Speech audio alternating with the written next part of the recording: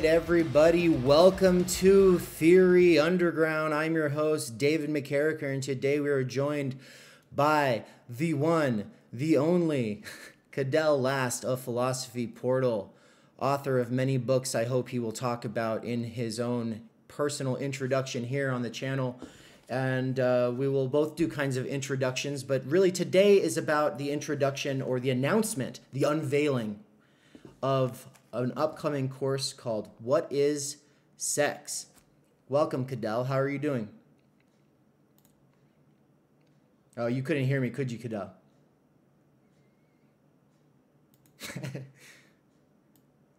Well, the people on the side of the live stream were able to hear me, and I just introduced you. I said you're the one, the only, the author of many books that I hope you will talk about as I introduce you. Yeah, I forgot to unmute on the side of Zoom. I don't normally mute on Zoom, which is why that created a confusion. So welcome to the stream. Welcome to the channel. All right. Are we live? We are live. Okay. All right. Fantastic. Great to be here. It almost didn't work out. I've been in a sort of fugue state for the last couple of weeks, recovering from a medical emergency, and time has been weird. And I thought that this was going to be later, and you were like, "Are we on?" And I was like, "Yes, yeah, we're on. We better get this going." So it looks like we've got a lot of people here in the chat. So welcome, folks. Cadell, I was wondering if you could just take a moment to introduce yourself, to talk about the books that you've been working on, to talk about Philosophy Portal and what you've been doing with that. And then I'll say a few things of introduction for the folks, I'm sure, who are joining from your side of things, who might not be familiar with me or my work. And then we will talk about the unveiling of What is Sex by Alenka Zupančič. Absolutely. So yeah, well, great to be here. Great to be on Theory Underground again. For those who don't know me, my name's Cadell Last.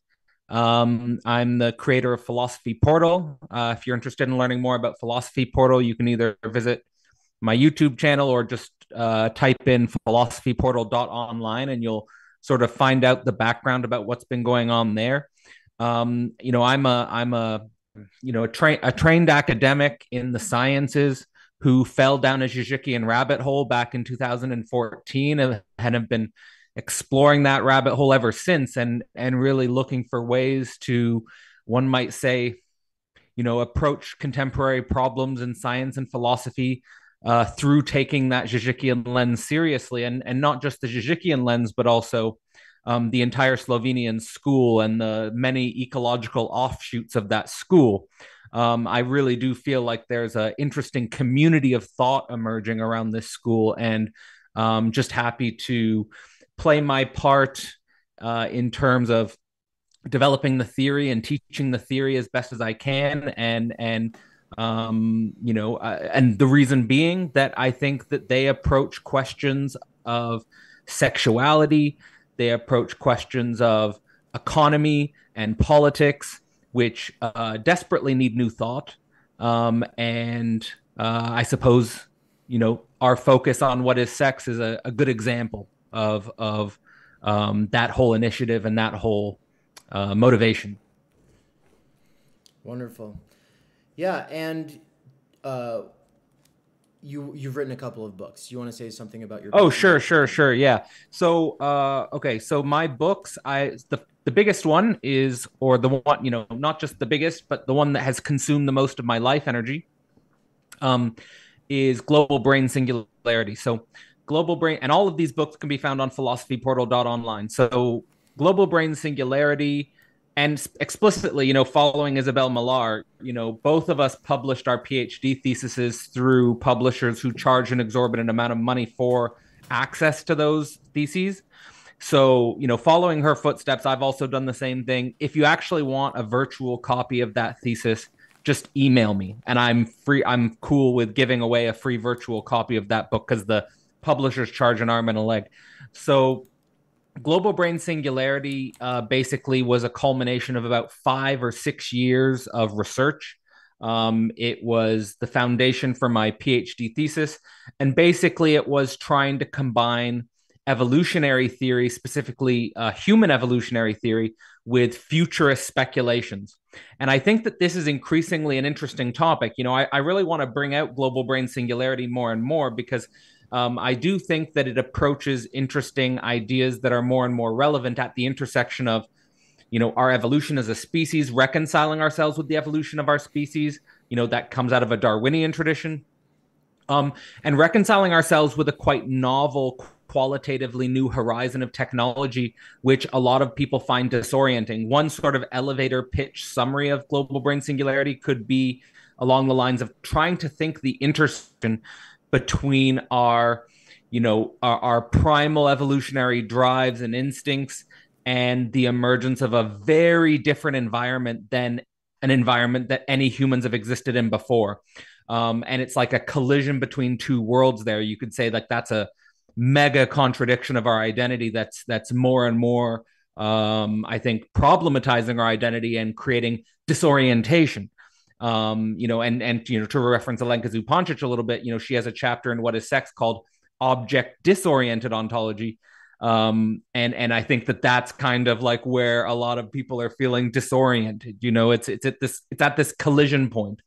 And the reason why I titled it Global Brain Singularity was because this involves the entire planet, the network of the entire planet, and it's kind of a singular arrow of time trajectory. It's like the whole planet's heading towards this technological singularity, and we need new universal thought to approach that. And the more I was in my PhD thesis researching about this, the more I realized we need to go deeper into philosophy. We need to go deeper into psychoanalysis. And that's one of the reasons why I fell into the Žižekian hole, was like, okay, I'm going to take this seriously and I'm going to really see if I can connect these two worlds of thought. So that's global brain singularity. I also co-wrote a trialogue called Sex, Masculinity, and God with two guys, Kevin Oros and Daniel Dick. My attempt there was to hold a type of dialectical space of conversation to circle around those topics, sex, masculinity, and God. And specifically with Kevin and Daniel, the interesting window there is that you get three self-identified men around the same age, in the becoming of their identity, and three very different identities. I'm an academic. Kevin is more of a tantric guy, and Daniel's more of a Buddhist guy. So you get three different types of male identities. And we just have basically a very open, natural, friendly conversation about those topics. And I think that it really functions both as a therapeutic and as an intellectual conversation starter around those ideas. I've often heard people say to me about that book that it's a great conversation starter if you have a men's circle or some sort of community space where you would like to facilitate conversations around those topics. That's another book. And I've also just released a book called Systems and Subjects, which is a book I wrote during my postdoc at the Berta Lanfrey Center for System Science. And my goal there was basically to combine interdisciplinary science or systemic science with continental philosophy and trying to generate a conversation at the level of a feedback loop between systems and subjects. That on the one hand, you can have a view which goes towards a total systemic perspective.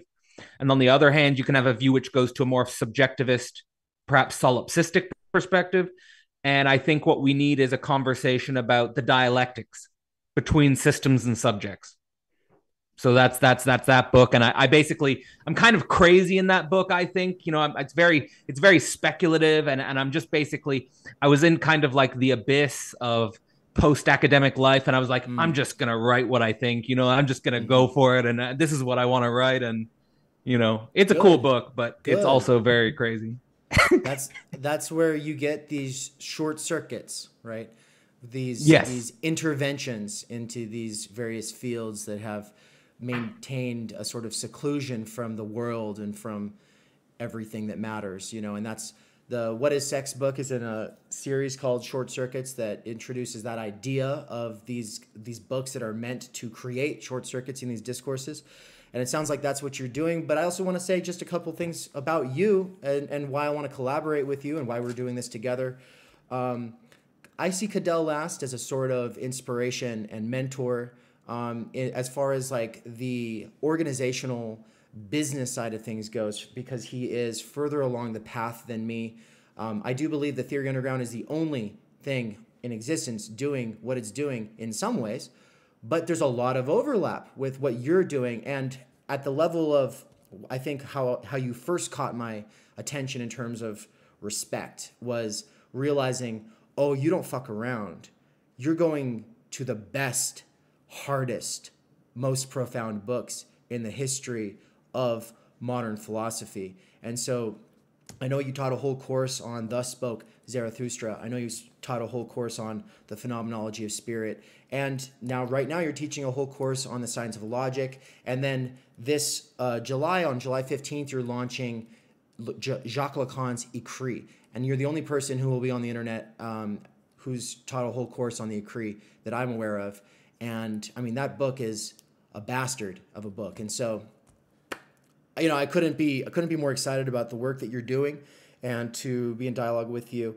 But as far as introducing myself to everybody, what's up, everybody? I'm Dave, but I used to be called Theory Plebe on this channel. The channel had a name change and a complete brand change, and I've been kind of switching from being what I was maybe like 4 to 3 years ago, which was more of like a influencer that thought, okay, you know, people are getting into radical politics and what they need is theory, to changing to, well, whether you're an activist or an academic or whatever, the chances are you've already got a lot of resources at your disposal for this kind of stuff that I had originally thought was important. And I think more important than anything like I had originally thought was needed is a space for working class intellectuals, especially of the blue-collar variety, who are trying to develop themselves with their earbuds while working at Amazon. Yeah, you're wearing a blue collar right now.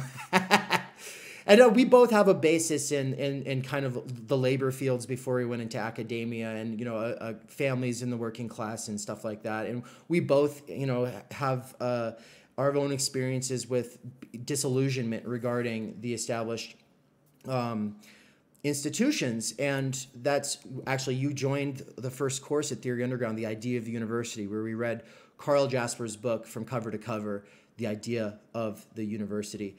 And really, it's a positive critique of the actually existing institutions from the level of the idea. What is the idea, the standard we should be reaching towards, and how do we critique the university with that? But the other courses that we've been offering this year are the Professional Managerial Class Consciousness and Ideology course, which is also very closely related to the idea of the university, because the PMC as a class, or as a sort of subclass of the working class that mediates between the ruling class and the rank and file workers, is a relatively new phenomenon that comes into existence after Karl Marx has already died. And so it's the idea of the PMC as something that is fleshed out from a variety of perspectives, from left to right to radical independent thinkers who are challenging traditional class theories, comes really from the idea, from the phenomenon of progressivism at the turn of the 19th century into the 20th century, with the development of Taylorism and the de-skilling of the working class and the monopolization of skills into college-educated elites who are supposed to have a lot more in common with the ruling class than with the rank-and-file workers beneath them. And so this idea of what we see a lot of today, this sort of technocratic elitism that scorns people who don't read, who scorns people who might not have the same habits or diets or other kinds of, as Catherine Liu would say, virtue hoarding as we do, is something that is relevant and important for working through if there is to ever be some kind of a mass scale restructuring of society that would take advantage of and harness automation, right? And so that's important to my work, because my first book, Waypoint, is subtitled Time Energy, Critical Media Theory, and Social Change. And basically, time energy is the concept I developed in my master's thesis. And it's something that comes out of really working through being in time and Das Kapital, right? Working through Heidegger and Marx. And it's the time energy is the existential precondition of labor power, which gets presupposed and obviously, our entire lives become standing reserve for labor power, and that the schooling system as it currently exists is usually just qualifying our labor power abilities so that we can be either workers or managers. And so it all kind of fits together, and how it all fits together is obviously developing. Right now, though, Michael Downs, who's another blue-collar warehouse worker who's been studying philosophy for 20 years, he's teaching Slavoj Žižek's For They Know Not What They Do. And we're just a couple weeks into that course, couple of lectures. You're in that course as well. And so there's a lot of overlap and sort of opportunities for synergy between our organizations because we're both interested in Slavoj Žižek. And Slavoj Žižek would not be who he is without Alenka Zupančič. And I don't even know, as the sort of plebe in this dynamic, who's really here to learn from you more than anything else, and to help other people learn from you, can you tell me if I'm even saying her name correctly?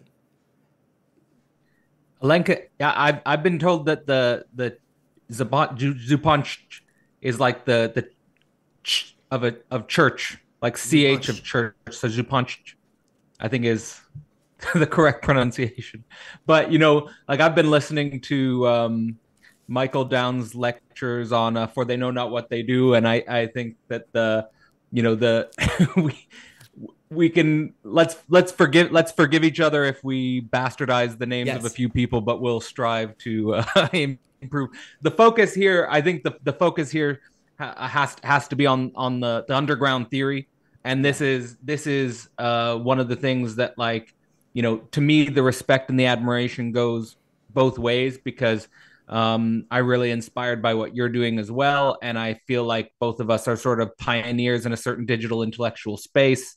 And one of the things I've tried to do, especially after my doctorate, is to really embed my intellect in a network or a collaborative way. Like, so for example, with the Sex, Masculinity, God book, it's sort of a collaborative. And I'm trying here, like also with Theory Underground, and I see that ethos in you, what you do with the young Žižekians, as a network intellect. And I'm just, I see that as also a huge inspiration for myself. But yes, I think I agree with you that Alenka Zupančič, in terms of her work, is absolutely essential to Žižek's work. I think that it's remarkable to see how her theories have extended and expanded Slavoj's in interesting ways.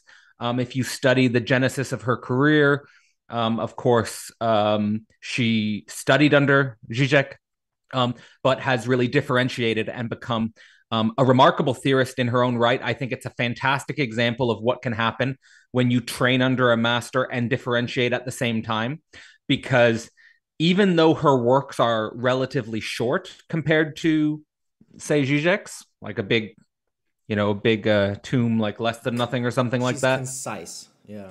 She packs just an enormous punch. She is so theoretically precise. She is so theoretically sharp. She's an absolute master of dialectical thought, and it's just she's a real treasure. She's a real treasure, and I hope that we can, in opening up conversations around these dense abstractions, these intensities of thought that we get in the Slovenian school. I think opening up conversations between the two of us, and with those in the course, is going to be just like I said about the work you guys are doing. I think good for the culture. Thank you for all that. And I just want to say to everybody in the live chat, I think we've got a pretty good live audience going right now, and I just wanted to say thank you for watching. Make sure to like and subscribe, but also I want people to know who are just dropping in right now, one of the reasons I do this on YouTube and not Twitch or anywhere else is because while it's live, you are able to go back to the beginning and then set the speed setting faster so you can actually catch up with the live recording without having missed anything. And so just wanted to encourage people to do that as you're still arriving.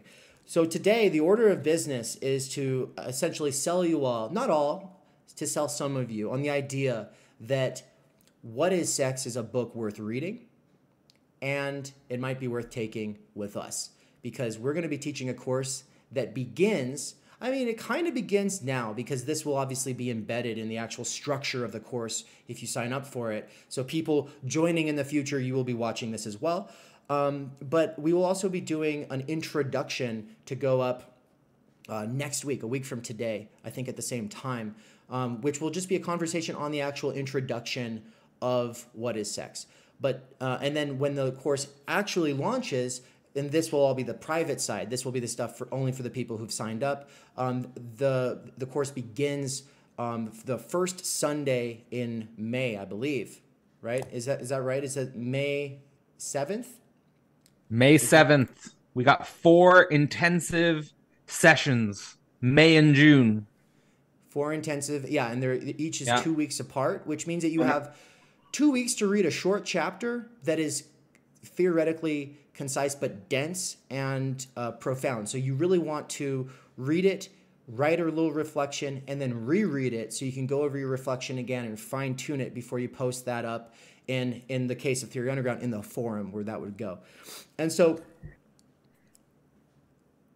Cadell, you have a sort of presentation prepared, don't you? Well, we're gonna. I can show that. I can show that one slide, which is the basis of what we want to have the basis of the conversation around, right? Do you want to just... absolutely. I can share my screen if you just open screen sharing, and then I can share that. Actually, because it's good. I think if we get like a visual overview of what we want to talk about. Is that already a slide I have that you sent me in an email? Because I could just put it on the screen and then you don't have to worry about. I think I'd have to send you did I send you the PDF? Yeah, I think I did. I think so. So but I can either one. Yeah, we'll do that because that would be easier, I think, on the side of the stream and dealing with OBS and everything like that. But yeah, so today, so I can basically. Yeah, go ahead. Yeah, it's about. No, I can open. Let me open up a little bit about Alenka's work, and then we're gonna get into 3 reasons why we think What is Sex is worth diving into. And we're not going to necessarily discuss the core of the text yet. That's going to be for next week. Actually, we're going to discuss the introduction. So look out for that. We're going to have a huge little presentation and also sort of you'll get a vibe for what the course is going to be like next week. But this is really just to riff on some really important philosophical background, underlying reasons why we think this is an interesting topic, underlying reasons why we think this is worth an enormous amount of time, energy, dedication, and thought. But first, let me just go into a little bit about Alenka's background, because she's written several books. So she's written Ethics of the Real. She's written Shortest Shadow. She's written Why Psychoanalysis. She's written The Odd One In and Let Them Rot. Now, it's hard to find a thread in her work that pulls it all together outside of a general philosophical interest in Lacan's return to Freud. In my view, is that's sort of what is the rift that she's navigating, is that Lacan presents himself as an anti-philosopher in his work. At the same time, it's obvious that Lacan has a tremendous respect for great philosophers. He's always bringing in names from philosophy. He's bringing in Heidegger. He's bringing in Hegel. He's bringing in, Plato, and he's reading, the great works. And, he's read Spinoza. He's well read. He's extraordinarily well read. And at the same time, it's interesting that a lot of great philosophical work, I think, especially after Hegel, come from people who proclaim themselves to be anti-philosophers. It's kind of like an interesting paradox, I think, in the field. In any case, Alenka is clearly focused on something which is very primary, which is Lacan's return to Freud and its philosophical implications, right? For Alenka, philosophers who treat psychoanalysis as a marginal, partial discipline, which does not have universal relevance, is a huge mistake. For Alenka, the psychoanalytic moment of the 20th century in particular is something which has universal relevance, and not just to, let's say, general subjectivity, but also to philosophy as such. And that's one of the things we're going to be getting into and focusing on. Is one of the reasons why we should read What is Sex is because Alenka is in some sense demonstrating in her very work why psychoanalysis has a tremendous relevance to the history of philosophy conceptually, and that actually what we're looking at with bringing sexuality into psychoanalysis is a fundamental battleground of thought, which I actually believe is at the very foundation of what people call the culture wars, at the very foundation of our difficulty in thinking politics, economics, modern global society. So in doing like an intensive deep dive into what is sex, what I really want to do, and with Dave, is open up a new conversation space, open up a higher order conversation space. Like online, it's very easy to find spaces where people are exploiting and manipulating sexual difference. It's very easy to find online spaces where people are creating simple binaries between men and women. We're masculinists, we're feminists, we're going to argue from the masculine side, we're going to argue from the feminist side. It's very easy to see people creating businesses and podcasts exploiting sexual difference. What I hope Dave and I can achieve in taking seriously Alenka's What is Sex is raising the bar for the type of conversations that we want to have about sexuality and what's at stake. I don't know if you caught this, Dave, but I think what is at stake is the very ground of the culture wars, the very ground of thinking economics, politics, society, family, right? Like if we don't think, and Alenka, and here just to summarize, I'll throw it back to you now, but like what ties Alenka's career together for me is, again, taking Lacan's Return to Freud of universal philosophical interest. That philosophers who think psychoanalysis is just a particular marginal discipline which does not have universal consequences for the idea or for ideas as such, that Alenka is saying this is a mistake. And also psychoanalysts who think that the clinic is the holy grail and that we don't need to engage in philosophy anymore. She also thinks that's a mistake. So on the one hand, you have philosophers uninterested in psychoanalysis. On the other hand, you have psychoanalysis uninterested in philosophy. And Alenka really operates that bridge where we have the clinic and the symposium, right? Like we have the analytic clinic, we have the couch, and we have the symposium, the party, and we've got to have that higher order conversation, because right now, I hope we can talk about this a little bit later, but right now, when it comes to sexual difference and sexual division, I think we've got a lot of pigs and partiers who are, or on the other hand, I think extremist totalitarians who are exploiting and not capable of raising the bar of the conversation. I thank you for reiterating it. Yeah, I was following, but I think it's worth driving that home, because that is my point of entry for sure. In the early days of Theory Play, one of the first books that I really went in depth into was Judith Butler's Gender Trouble, which I took to be, a very relevant text. I took it to be sort of canonical on the topic, and in a sort of sense, it is obviously a fundamental part of the discourse, but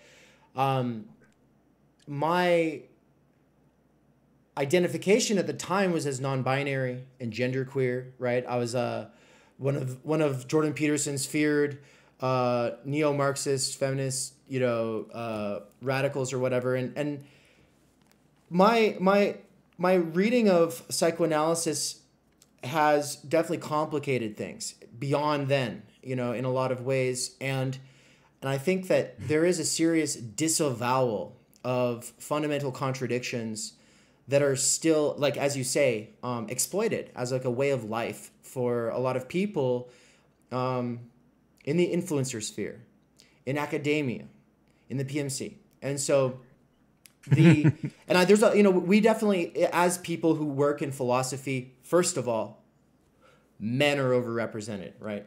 And men have unique problems, right? And philosophy being overrepresented by males is also it creates its own problems.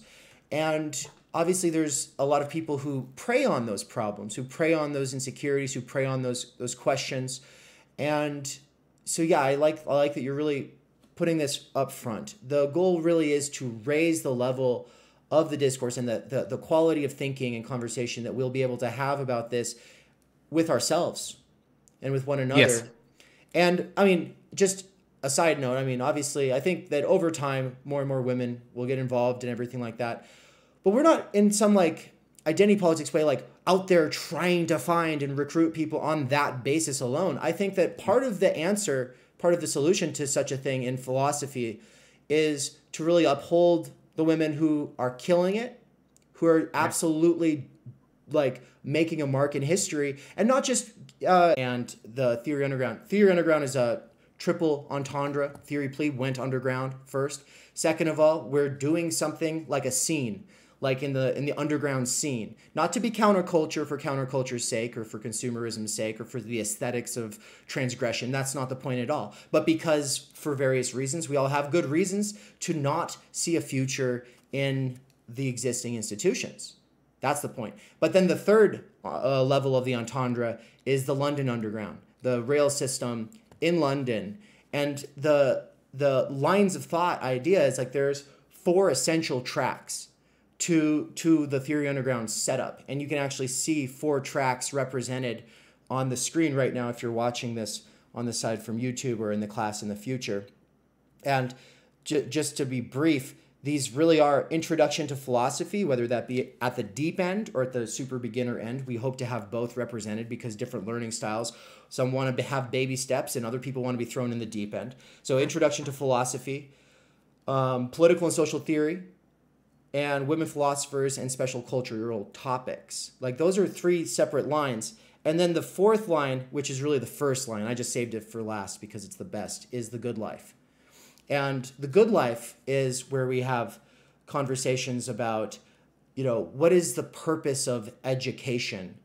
What are the problems with education? What is family? What is love? What is friendship? How do we live with technology? What is digital literacy and critical media theory in the 21st century? That's all under the good life. And this text, to bring it back around to what is sex, is a crossover between the good life and the women philosopher lines, because it really serves both purposes. And so that's why we have to have it front and center in the unveiling of courses this year at Theory Underground. Yeah, a lot there, and a lot there that I really resonate with. And Alenka Zupančič is an interesting figure in this conversation because in my experience teaching philosophy, when I teach a Hegel course, it's basically 100% men. When I taught a course on Freudian psychoanalysis, it's closer to 50-50 men and women. And not that I'm like saying, because I'm teaching Hegel, it's all men, that's we need to get more women represented. It's just interesting observation that when I teach Hegel, it's 100% men. When I taught Freudian unconscious, it was closer to 50-50. And the interesting thing there is that psychoanalysis does bring in explicitly, intellectually, the idea of sexual difference. And I think that considering that as an intellectual idea is something which opens a higher order conversation, which seems to naturally include more identities, seems to naturally include more humans. And I think that is a philosophical interest, like I do think we should avoid let's call it the woke temptation of just including identities or representing identities because we're reifying those identities. I don't think that's the way, you know, like I think the way, you know, when I was growing up as an intellectual, one of my heroes, legitimate heroes, was Jane Goodall, because I was originally focused on chimpanzees. I was originally focused in human evolution. And I actually was inspired to go to Africa to study great apes. And I did for 2 summers because of Jane Goodall. But it's not because Jane Goodall was a woman. That's not the reason why she inspired me. I wasn't inspired, oh, Jane Goodall's a woman, I'm so inspired. No, I was inspired by Jane Goodall because she's a universal subject. So when I say that, we're trying to raise the bar of the conversation on sexuality, to me, what that means is raising it to the level of the sexual division as such, where we're no longer exploiting the division, where we're no longer saying and here, like, I'm speaking from experience. I'm not against people doing women's work. I'm not against people doing men's work, but I'm against people who use that identity to create the opposite enemy.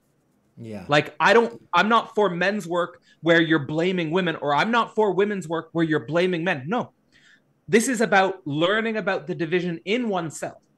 And through that process, no matter what you were born, raising the level to universal subjectivity. That's 100%. And I hope that's what we can do. Wonderful. Right. And the particular informs the universal. Exactly. That's why. And that's why sexuality is so philosophically important. That's why the Freudian moment is of relevance to philosophy, because if you pay attention to the particularity, what Freud said was, if aliens came to planet Earth, the first thing they would note about the human species is that they are sexuated. Like, we take as an a priori given, we take it as an a priori for granted that we reproduce sexually. Not all beings reproduce sexually. Some beings reproduce asexually. Right? So the fact that we're sexuated is itself a given. It's something given to our species, and which not only do we have to live with that like many other animals do, but we cognize it, we reflect on it, we have to reflectively carry our sexuation and pass it on into the next generation. And I think that's the whole reason for psychoanalysis, is this conflict between ego instincts and sex instincts. That's what Freud said. You know, that basically, you know, if you read the Studies in Hysteria of the original Freud papers, you know, he's basically dealing with hysterical women who are struggling with the burden of this conflict between the ego and the, like, women who want to throw their babies out the window. They didn't want to have the kid. Right. Like, and you know, now, like, it's a much different sociological situation now, because we have the pill, you know, we have many open available contraceptions. Many people are we have a culture where we're exploring sexuality totally disconnected from reproduction. Right. So psychoanalysis was emerging in the place where it's almost like that culture was emerging, but it wasn't yet what it is now. Right. And it's not because before, like, in the traditional culture, like, you're keeping the baby, you're having the baby, you're married, you know, this is not a question. It's not a choice. Right. And it's not gotten easier. It's not gotten easier for women or for men. It's only gotten more difficult, especially seeing as our fundamental vulnerabilities and this contradiction are being preyed upon. It's not gotten easier to deal with it. It's not gotten. It's a lot easier to think about a relationship you had through this sort of this binary frame that's being reified through the culture war, right? So your personal experiences that were sucky are all of a sudden being preyed upon by people who have this desire to inculcate in the population a specific targeted marketing demographic, right? And so now you're being targeted by ads and by influencers who have this. So 100%. And so is there anything else that we want to say as far as introduction or general kind of stuff goes before we get into these three things? Because I have it ready to put on the screen for the folks on the video side. Yeah, I mean, I think Yeah, let's just get into the three questions. Let's get into the three questions. All right, everybody. So let me see. Let me know if you can see this okay. I think you should all be able to just see this just fine. Here we go. Yep, it's visible. We're in business. Why? What is sex? There are three basic sort of statements or answers to this question. Do you want me to read the first one here, Cadell? Yeah, sure. Go. Go. You can read it. First, sex / things in themselves, in parentheses, continental philosophy from Kant to Heidegger, fail to theorize sexuality in scientific, technological universe. Second, should I go on to the second, or should we just? Well, let's approach them one by one, because I want let's unpack that. So right, what does that mean? Sex and the things in themselves is like. Let's start with like what does it mean, the things in themselves, and why connect that with sexuality? So like at the grounds of modern philosophy, really, like when we think about modern philosophy, what a lot of people mean when they say that is basically a series of thinkers, but the mega thinker is Kant. There are other important thinkers that constitute modern philosophy, but Kant represents a fundamental break. There's, of course, David Hume. There's, of course, John Locke. There's, of course, going back. With Kant and the idea... You broke up on that last sentence. You said, of course, there's a what? There's other thinkers that are important, like, for example, David Hume, like, for example, John Locke, like, for example, René Descartes, if we go back to, like, the first gesture of modern philosophy. But Immanuel Kant represents a fundamental break for many in modern philosophy because of what he wrote about, but also because of the time he was writing, around the time of the French Revolution and the emergence of the modern political state. That's also an important dimension to it. Am I coming through clearly? Yeah, I'm hearing you now. Okay. There seems to have been a stream issue that made it so people got kicked out and they came back. And if it occurs again, we might take a short intermission, right, to get some water and stuff while I fix the bit rate, because it's giving me a recommendation. But let's keep going for now. All right. Well, so like back to the point about the things in themselves. What Kant is basically doing there is making a move and a break from pre-modern notions of objectivity, right? Pre-modern notions of objectivity basically had for Kant a naive relationship to the thing, or a naive relation to the object, because they weren't considering the relation with subjectivity. And really, Kant goes into the nature of subjectivity, and he goes into the nature of the subjective a priori, and he's interested in the transcendental correlation. So like the basic foundation of modern philosophy, as at least the idealist tradition deals with it, is this idea of the subjective a priori and the transcendental correlation. And these dimensions of philosophy are preserved in the work of Hegel. They're preserved in the work of Schopenhauer. They're preserved in the work of Nietzsche. They're preserved in the work of Deleuze even, and Deleuze works with it even further.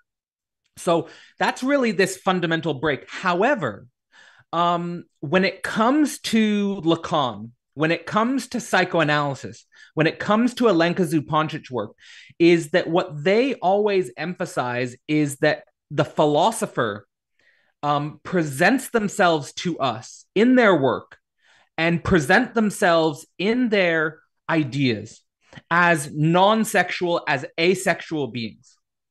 And here the idea, and so like this is running through, so when I say Kant to Heidegger, I'm not specifically picking on those guys. I'm not, right.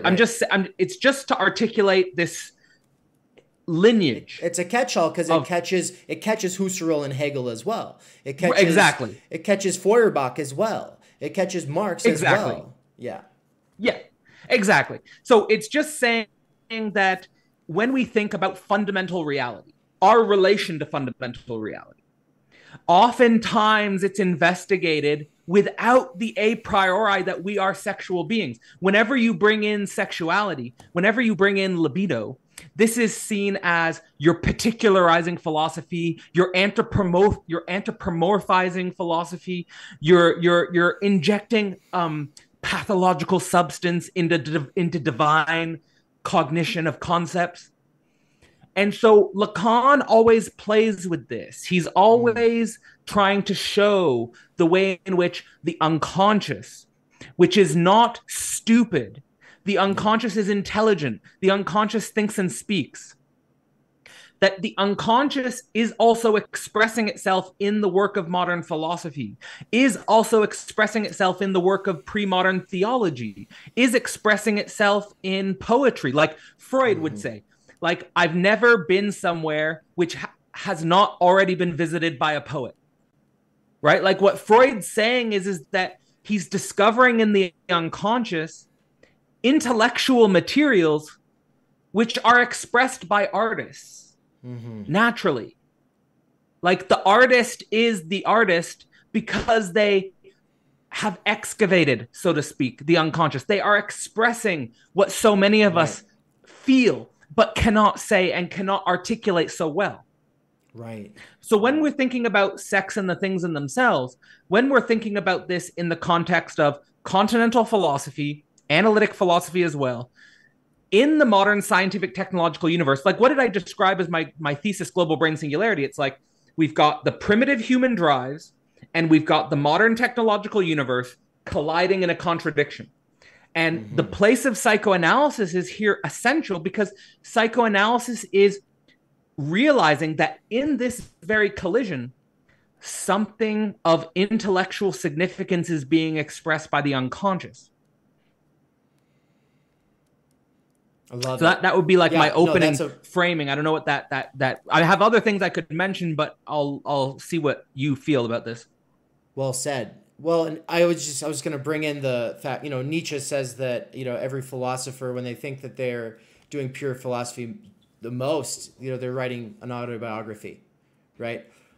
To paraphrase it, but it's every, Kant, his critique of pure reason, it's autobiographical in the sense that so much is being shown about oneself and one's, the subject of enunciation, right?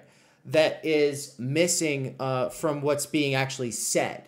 And so as far as wanting to be critical thinkers, critical readers, critical of ourselves, critical of others, not just in the sense of polemics, not just in the sense of creating enemies or destroying them, but in the sense of gaining distance from the sorts of ruts and habits that we're ingrained in, the patterns of thought. In terms of living the examined life, we have to think this way. And so Nietzsche obviously is one of the, he's kind of one of the proto psychoanalysts. And I say proto in the sense that, Freud tried not to read Nietzsche because he didn't want to be too influenced by Nietzsche. Exactly. But then I forget who makes this point that obviously if Freud is avoiding Nietzsche because he doesn't want to be too influenced by Nietzsche, then he already has a sense of Nietzsche that's more than he's letting on. And, this is, you can't read the Genealogy of Morals or Beyond Good and Evil without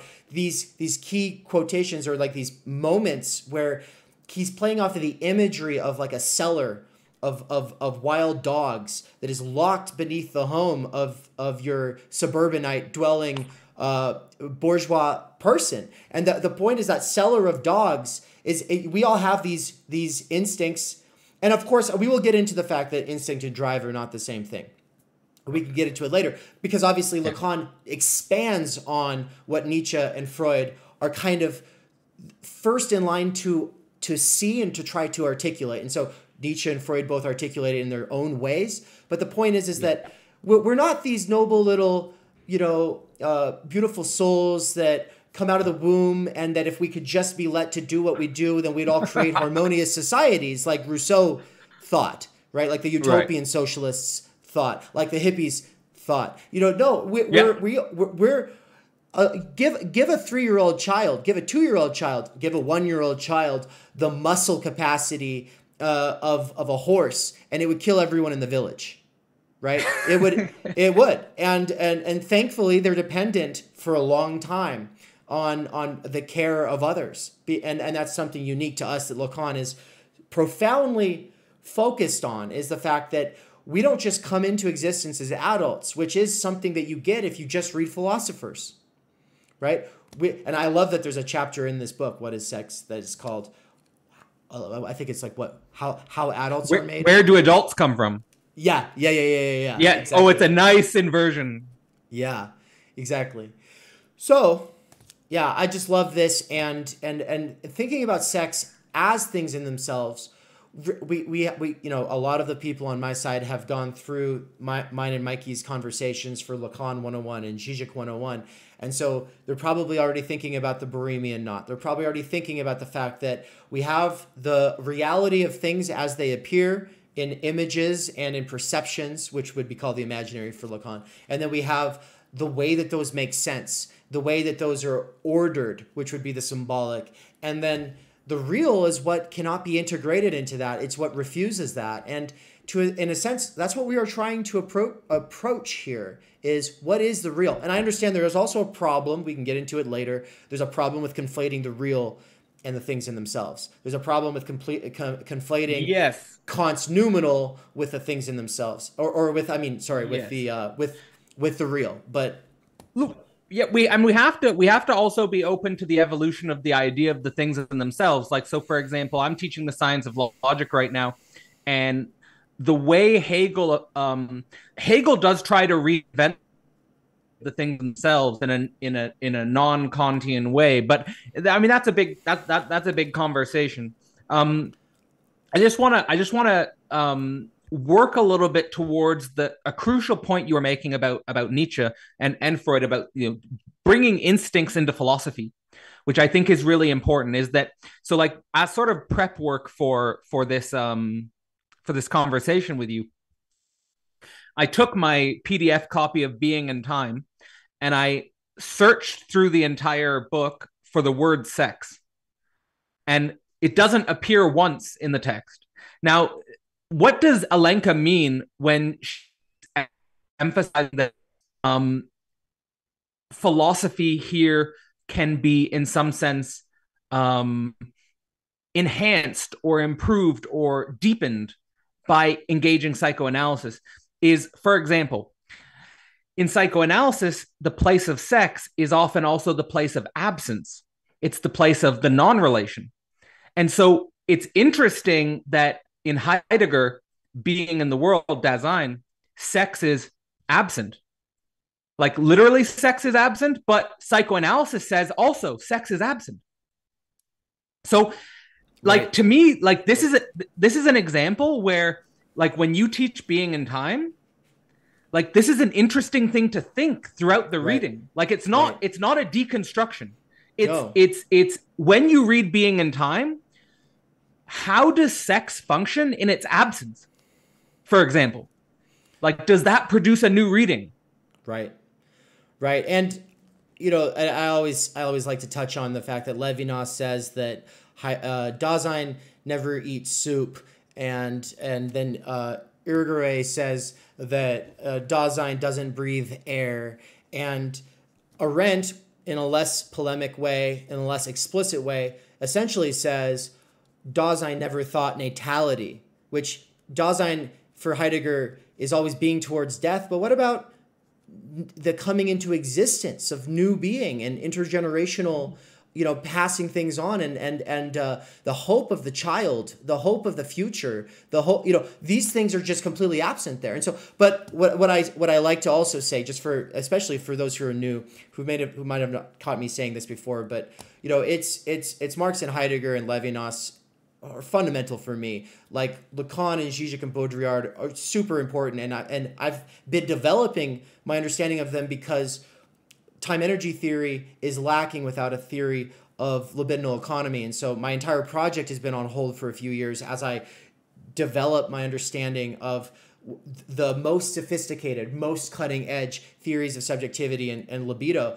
or libidinal economy that currently exists, right? And so, but nevertheless, for me, Das Kapital and Being in Time really do form like the two things that it's like they're both failed projects in a sort of sense. Mm-hmm. They both are able to make us see things that we will not be able to see without them. They both help us understand why almost everything in existence is wrong. Almost everything, every worldview salesman and idea hustler is selling us some bullshit. Like they really do a profound deconstruction of our most fundamental modern bourgeois assumptions, presuppositional frameworks, and they're not getting at nothing. They do definitely get at real things that without passing through those, you're not in the conversation. I'm sorry, you want to be a working class intellectual, you still have to pass through that. It's not like we're going to lower the standard because we want to have people like me who work at Amazon being represented no, we're not going to lower it. We're going to say we're actually raising it higher. We're raising the standard higher than where it is in academia today, which is to say in sociology departments, in social science departments, in economics departments, everyone has read Cliff Notes on Capital, doesn't think they have to read it. Everybody's read Cliff Notes on Being in Time as they study Derrida and Merleau-Ponty and Sartre and all of these others, but they don't think that they have to read it. They go, oh, well, we could just read Levinas because, he was a Jew who was persecuted and he denounces Heidegger, and so we can just kind of skip the Heidegger step and go straight to Levinas. No, Levinas is essential for a critique of both Das Kapital and Being in Time, of both Marx and of Heidegger, but a critique of them is not the same thing as a disavowal, as a downplaying and dismissing. It's not the same thing at all. And so what I see Lacan doing as someone who passed through Heidegger, who was profoundly influenced by Heidegger, and who was in dialogue with people like Sartre, who was in dialogue with people like Merleau-Ponty, is he's going, okay, yeah, Merleau-Ponty, you might be keen on the fact that childhood development is essential and something that totally gets missed in this project, because Merleau-Ponty was keen on that. But from Lacan's standpoint, he's looking at the situation. He's like, yeah, but you're still not even really thinking about how deep this childhood development thing factors in. And so, anyway, that's my my justification of reading these guys, because I do think that like there's two fundamental projects, and then everything else is sort of expansion packs that completely reconceive those projects. Oh, I love the perspective on like I think we all have our ontologies, like we all have our ontologies, and we all make our own way through philosophy, and we all try to combine different thinkers. And I love the idea of the project of, and that's really dialectical, is like, you're not identifying with Marx, not identifying with Heidegger, but let's throw them together and let's see in the working through of these thinkers what we can bring out. But like, just want to quote Kendrick Lamar for a second when he says at the end of his Control verse, "What is competition? I'm trying to raise the bar high. Who trying to jump and get it?" And I think that that's like what Theory Underground and like what you're expressing there, and what I hope I try to do also with Philosophy Portal, is basically saying, what is competition? We're trying to raise the bar high. Who's going to try and jump and get it? And like that's what we want to do with raising the discourse, is we don't want to stay in Nietzschean terms rabbling around. And we want to, striving in the abyss, we're striving in the abyss, and that's hopefully what we can do. Just want to say a little bit more on this idea of philosophy at the intersection of psychoanalysis. There's this fantastic video, because on first encounter with this, you might say, for example, are we going against what is oftentimes too generically lumped in as deconstructionists? Are we going against these figures? And so what I did in also preparation for this is I looked up one of my favorite videos on YouTube, which is a short video by interviewing with Derrida. It's titled, if you want to look it up, and we can put this in the chat, it's titled On the Private Lives of Philosophers. And it's an interview with Derrida where he's asked if he could sit down with Heidegger or if he could sit down with Hegel, what would he ask them? What would he want them to talk about? And he said, here's his answer. I would want them to talk about their sex and love lives. Why didn't they, or why did they refuse to write about it? Their sex lives. I would like to hear them speak about their sex lives. What is the sexual life of Hegel or Heidegger? Because it's something they don't talk about. I'd love to hear about something they refuse to speak about. Why do these philosophers present themselves asexually in their work? Why have they erased their private life from their work? End quote. So that's Derrida asking this question, which I think is very much in the spirit of this book, which I think is very much in the spirit of this conversation, is at the intersection of philosophy and psychoanalysis, there is this rift, and there is this question of the intellect and sexuality. And what Zupančič will say in the introduction of her book is that we are not debasing philosophy by introducing sexuality. By introducing sexuality, we are raising it to a surprising intellectual topic, meaning we're not debasing philosophy, we're raising sexuality to an intellectual topic. And I think that's so true. I've added the link for the private lives of philosophers to the... it's a great video. It's a great little clip. It's in the description of this video now, so people will be able to find it. There's funny screenshots you can make of that video where Derrida says, I'm not talking about making a porno with Hegel. And you could just screenshot that out of context and just say, I don't want to... People do keep saying, put this on, you need to have Theory Underground on OnlyFans. You got it. I'm just kidding. It's a joke. But people have suggested it, but it is a joke. I think it's a joke. Anyway, so right. I want to get some more coffee in a moment. So you tell me when it's a good time for me to step away, because I'll be able to hear you as I go. But should we read from the second point? Is this a good time? Well, I actually have a few more concluding remarks to make about this point. So if you want to get coffee, I can make those points, and then we'll go to the next point. All right. So basically, what we tried to say so far is basically that with this idea of sexuality and the things in themselves, from Kant to Heidegger, what we're basically saying is that there's this interesting intersection where we want philosophical thought to raise the bar and raise sexuality to a surprising intellectual topic. And there is precedence for this. So let me just share a quote by Freud on Schopenhauer. Freud was a fan of Schopenhauer. Freud read Schopenhauer very deeply. Of course, Schopenhauer influenced Nietzsche a lot. And here's what he had to say in his 3 essays on sexuality. Schopenhauer showed mankind the extent to which their activities are determined by sexual impulses, in the ordinary sense of the word. It should surely have been impossible for a whole world of readers to banish such a startling piece of information so completely from their minds, end quote. And what Freud's trying to say there is like, look, here's a great philosopher, Schopenhauer. He's basically done a good job of demonstrating that our motivations, that our impulses are fundamentally sexual. They're libidinal. And if you don't take that seriously, if you don't take that seriously intellectually, then you're missing the theory of motivation.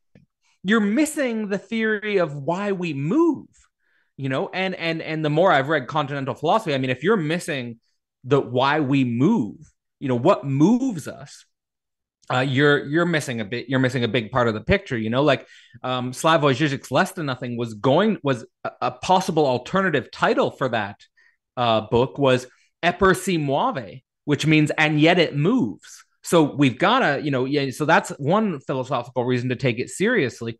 Another point Freud made about the concept of sexuality as it regards to philosophy is, here quoting Freud, he said, "And as far as stretching the concept of sexuality, which has been necessitated by the analysis of children and what are called perverts, anyone who looks down with contempt upon psychoanalysis from a superior vantage point should remember how closely the enlarged sexuality of psychoanalysis coincides with the eros of the divine Plato," end quote.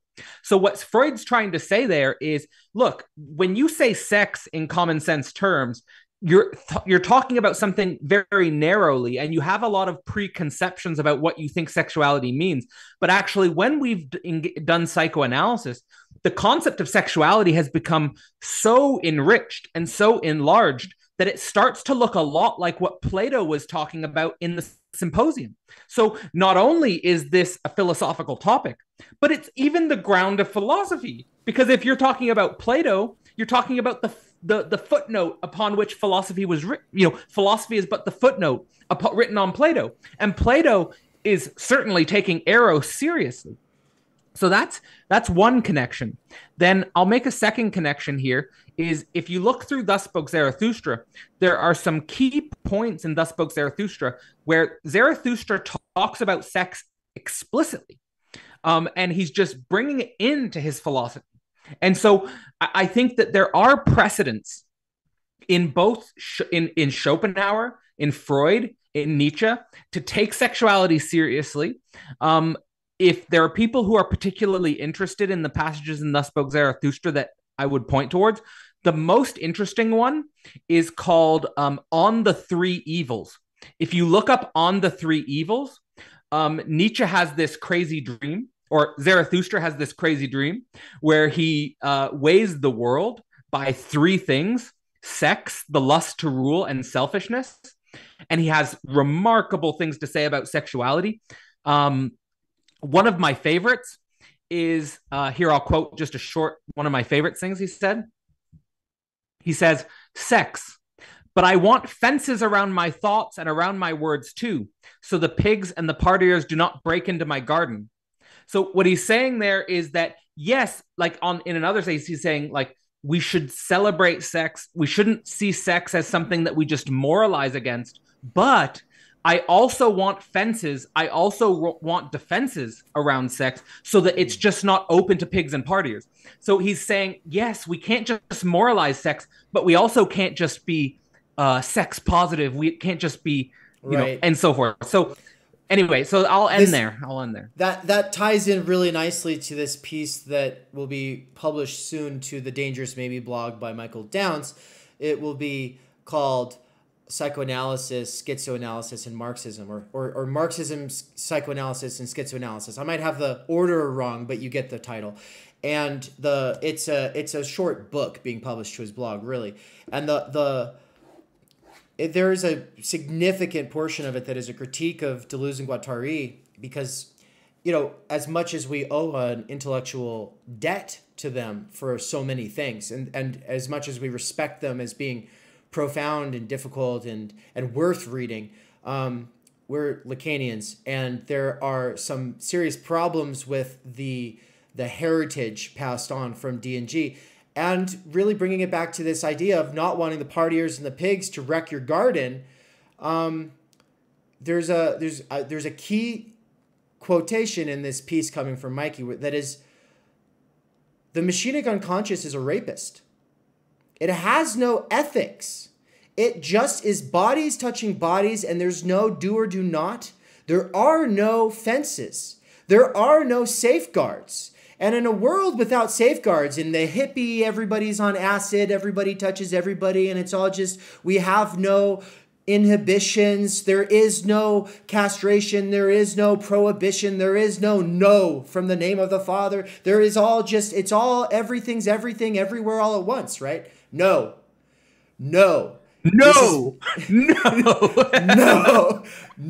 it's wrong. Absolutely. This is a great theory of how geological rock formations and stars develop and come in and out of being. Like, they're really good at that kind of metaphysics, but they're very bad at human subjectivity and what it means to be a human, and why we don't want you just walking up and sticking your hand in my mouth or ass or whatever. You know, we need fences. I've seen some, it's interesting, in the Theorygram meme community, I just want to say something quick. In the Theorygram meme community, you get an insight into the ethics of Deleuze. And so, like, here, like, you know, playing the devil's advocate a little bit with Deleuze and Guattari, is you see an insight into what their project leads towards, which is, I've seen memes that say, become like mushroom, right? Or become amoeba. Like, they basically want to become animal-like, in a way that's like pre-human, right? In a way that's like before subjectivity. It's like before we had the burden of the law. before we had the burden of the no, before we had the burden of cognizing sexuality. I mean, yeah. The people who like to say these things and share these memes, there are a significant portion of them who call themselves post-humanist, and they think that, I love when Catherine Liu makes fun of it when she talks about how these Deleuzians at these conferences for the last like 40 years have been saying shit like we need to become like bumblebees and shit, and she just says it like offhandedly, laughing about it when she's in conversation with Chris Catrone at a platypus panel. And she's a based queen. She really has no respect for a lot of the stuff that you and I love, that you and I see a lot of value in. But I think that she hystericizes a continental philosophy and theory because of how it can serve the PMC to stay in its own little self-superior bubble of jargon that never really actually tries to engage with the world. And from her standpoint, as a sort of old left person, it's just like, yeah, but the working class still has to work. And so your little bubble of jargon and privilege and distance from material reality is sustained by the blood, sweat, and tears of the people that you scorn as ignorant, as lower than you, as lesser than you. So she really brings it back to reality. But I love that she just mocks this idea of the post-human, because we're losing our sense for what it means to be human. We're losing our ability to freely create ourselves. We're losing all of these things, sure. But, nevertheless, we persist. There is value in this stuff, and we hope that we can unpack it. So, but that's a whole other thing. I just want to say I love Catherine, and I hope to talk to her soon on the channel about the PMC.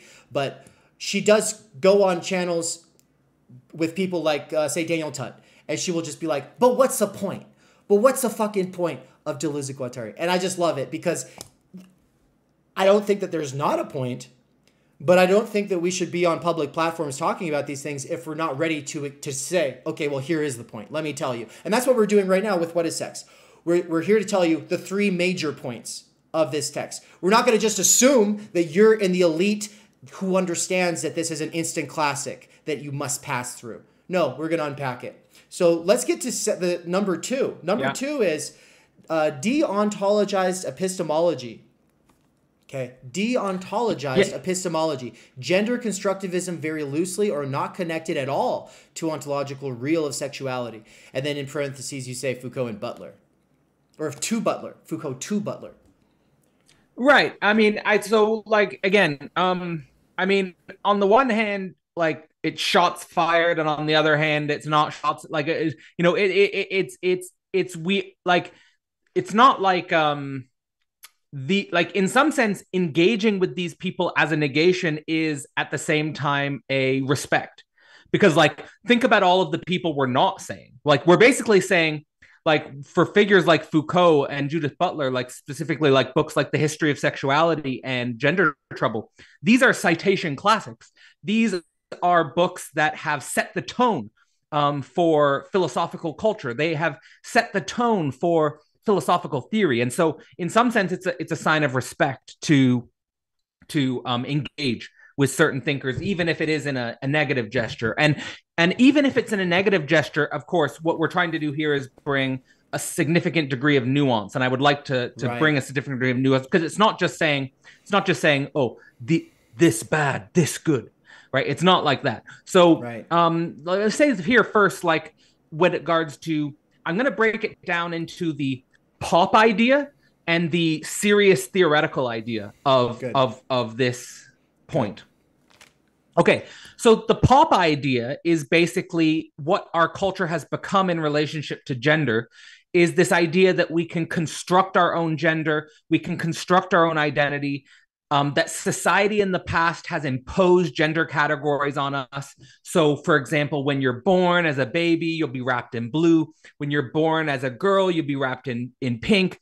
And all of these a priori categories will get put onto us, and that we inherit this from a patriarchal monotheistic civilization, which reified gender categories. And now we can free ourselves from the big other of social normative expectations, and we can treat our sexual identities as the ground of liberation, where we can liberate ourselves. We can pick this identity, we can pick that identity, and we can remove ourselves from the constraints. We can remove ourselves from the limitations of the historical categories. That's basically what I mean here by the idea of a gender construction, which is not connected to ontology and the question of ontology. Now, as it regards to the way Alenka Zupančič engages with this theory in What is Sex, now this is like the serious, more theoretical engagement with this pop idea. So there's two ways she deals with specifically Judith Butler on the topic of gender, on the topic of gender trouble, her book Gender Trouble, and the idea of the central idea of gender as performance.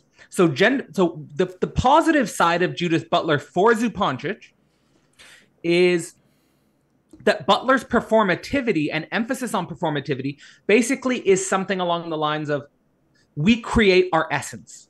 So our essence, so like our masculine, feminine essence, whatever you want to say is our sexual essence, that this is not just a predetermined given package, that there is something that we perform. And right now, I'm actively performing in a certain way. You're actively performing. And the history of our repetitions, the history of our performances, that these repetitions, these performances are what culture retroactively regulates as man and woman, right? Or whatever you're identifying as. However, the negative side of Zupančič's view of Butler, so there is a degree, there is a way in which Zupančič views Butler's program of performativity as something that is necessary, that is fundamental, and it's this space of creativity that we do have, this space of performativity that we do have. However, the negative side of this for Zupančič is that it takes gender to be something which is inherently non-problematic and liberating. Whereas for Zupančič, gender is fundamentally problematic because there's something negative at the core of sexuality itself. And the consequence of this is big because it doesn't lead us to a situation where we can just liberate ourselves and just play with our identities and everything will be great. It's more, if you're playing with your gender identity, you're tarrying with something very negative. You're tarrying with something which is going to be disorienting. You're tarrying with something which is going to be creating a whole bunch of neuroses inside of you. Mm-hmm. Like, it's not just a liberation from evil authority in the past. Right. No, this is something really difficult here. So it's basically, here to quote, she says, it's involved in conceiving of the real as the point of internal impossibility and contradiction of being, at the root of every ontology. And the concept of the real is precisely what is lost when we pass from sex to gender. So it's this idea that when we just pass from sex to gender, we lose contact with the real. We lose and so we just think we're just free, almost like total blank slates constructivism. Right. Whereas the real is a limitation. The real is an impossibility. The real is a contradiction where, if I took seriously playing with my gender, I would probably be in for a nightmare of some kind. Like, I would, and I think that we have now, and this is not to, I'm not putting any political, I'm not making any political statements here about pro or against trans or anything like that. It's merely saying, and here even affirming trans identity is, this is something we need to have very mature conversations about. It's precisely for this, right. It's precisely for trans becoming a universal political category that we need to raise the bar of our conversation. Yes. And it's been lowered because there's basically no, it's very simple. There's just XX and XY chromosomes, and women are birthing machines and God had it all figured out a long time ago, versus it's whatever a person feels at the moment that they identify as, that you just need to accept and affirm, no questions asked. And even at the level of children, you're just going to take their word that their identity is a 1-to-1 correlation, that A equals A, that this needs to be affirmed through, and the definition of affirmation has now become medicalized in a way that is beneficial for the pharmaceutical and cosmetic surgical industries. And there are contradictions in that approach of where those standards of care and the definition of affirmation has been turned into something that is creating a lot of problems, right? And so I've touched on this after Žižek touched on it, and I was like, this is a basic point. This is something that needs to be thought through and not just considered, raising concerns about the medicalization of ego psychology in this movement is a right-wing talking point. We cannot just stop there, right? But the right-wing side is absolutely Looney Tunes as well, right? And they're both Looney Tunes. They're both Looney Tunes, right? And I've already said it before. I do believe in the cybernetic future. I do believe that humans are going to become at least some humans, not all. I mean, I guess Amish people will probably be here in 10,000 years. But and a lot of other radical kinds of experiments that try to maintain some sense of something that was supposed to be human, that maintenance of that sense, the fact that it requires the continuation of the performance of cutting your facial hair in a certain way and wearing a certain kind of hat. In every Orthodox community, in every society, there's always going to be people who want to keep certain traditions alive. Now, that doesn't have to be politicized. It doesn't have to be theocratic, etc. But there will be people who want to go off planet and explore the stars and in various ways take on other sorts of radical experiments that leave behind these old bodies and maybe just modifying them to a point where they're no longer recognizable. And my position is one of radical support for such experimentation. And but to be pro technological acceleration but don't be naive about it, and especially not without having a radical critique of it. If you're supportive without critique, or if you're critical without support, you're fucking wrong. And so with another course that we'll be launching soon at Theory Underground, it's digital literacy and critical media theory, thinking about not just propaganda through people like Bernays and Chomsky, and but thinking about how every technological extension, especially the media forms we use for perceiving and understanding reality, these are extensions of our central nervous system.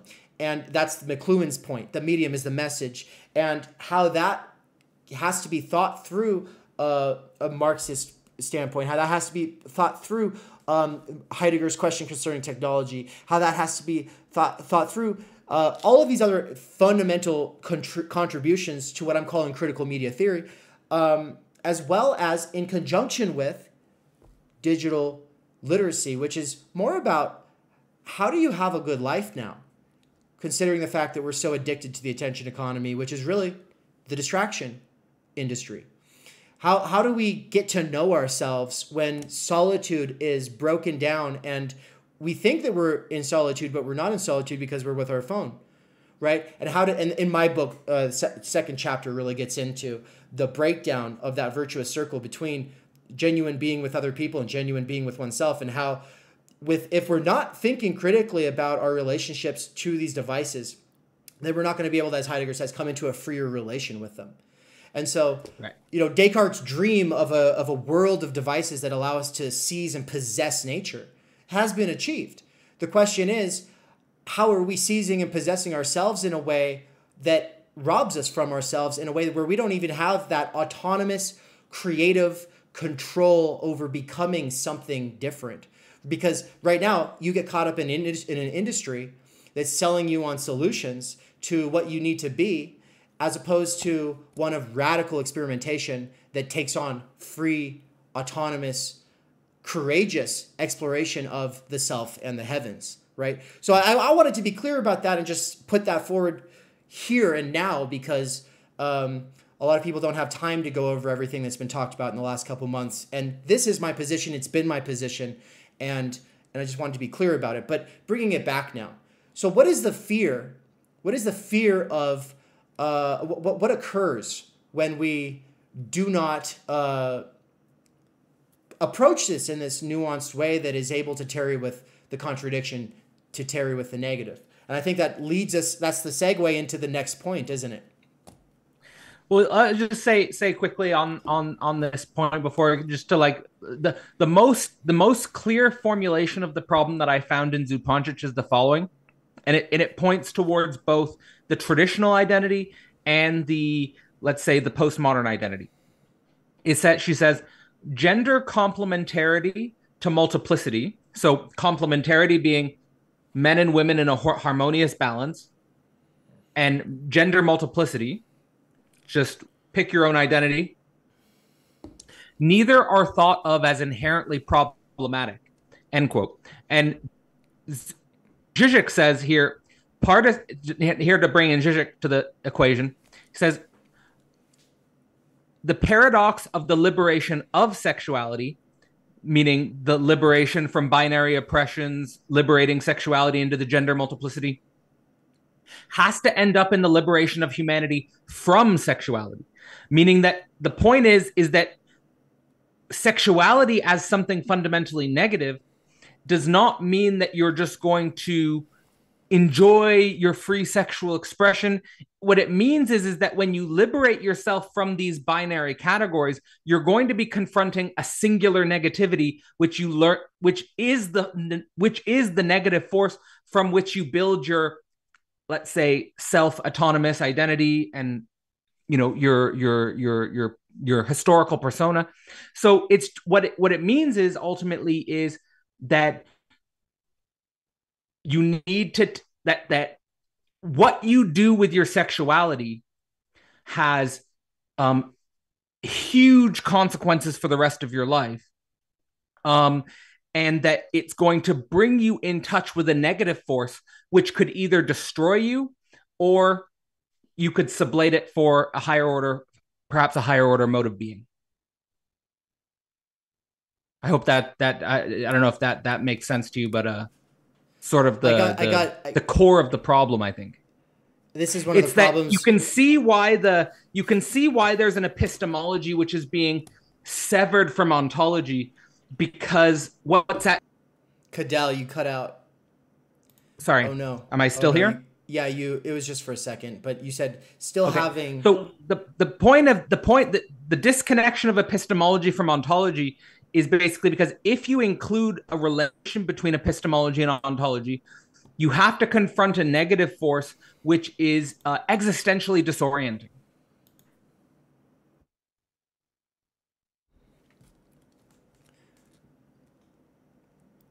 It's perfect. Yeah, I did. I did get distracted by the stream, because in the stream, they were like, Dave, is that you in that picture with Rollins? And so I was like, wait, what? And someone was bringing up Peter Rollins and everything, and apparently I'm in a picture. Shout out Peter Rollins. I'm in one of the pictures on the Peter Rollins Wikipedia. I did not know that, and so I was just kind of pulled into that for a second. But yeah, we love Peter Rollins. We've both worked with Peter Rollins in the past. I brought him to a conference I organized, as well as I did a stream with him one time. And I've been aiming to bring him back on sometime in the near future, because I'm really excited to find out about the developments of his work and to talk about things that he's been doing. But if you want to check out something with Peter Rollins and Cadell, you just posted something, what, a week ago? Yeah, it's a conversation with Peter Rollins about his book, The Orthodox Heretic. And we dive into his concept of pyrotheology. We dive into his concept, his event, Atheism for Lent. So, you know, Peter Rollins, super cool guy. I think he's occupying a very critical spot in the culture today. And yeah, not enough good things to say. Perfect. Yeah, and so I kind of wanted to, on this note, on this point too, that we're on still with Foucault and Butler, to say a thing about the trap of this sort of beautiful soul utopian socialist, Rousseauian child, noble savage theme that seems to be something that will never really go away. It's probably here to stay. And there's always a little bit of truth to it, because that there is something in our nature that is represented by that idea.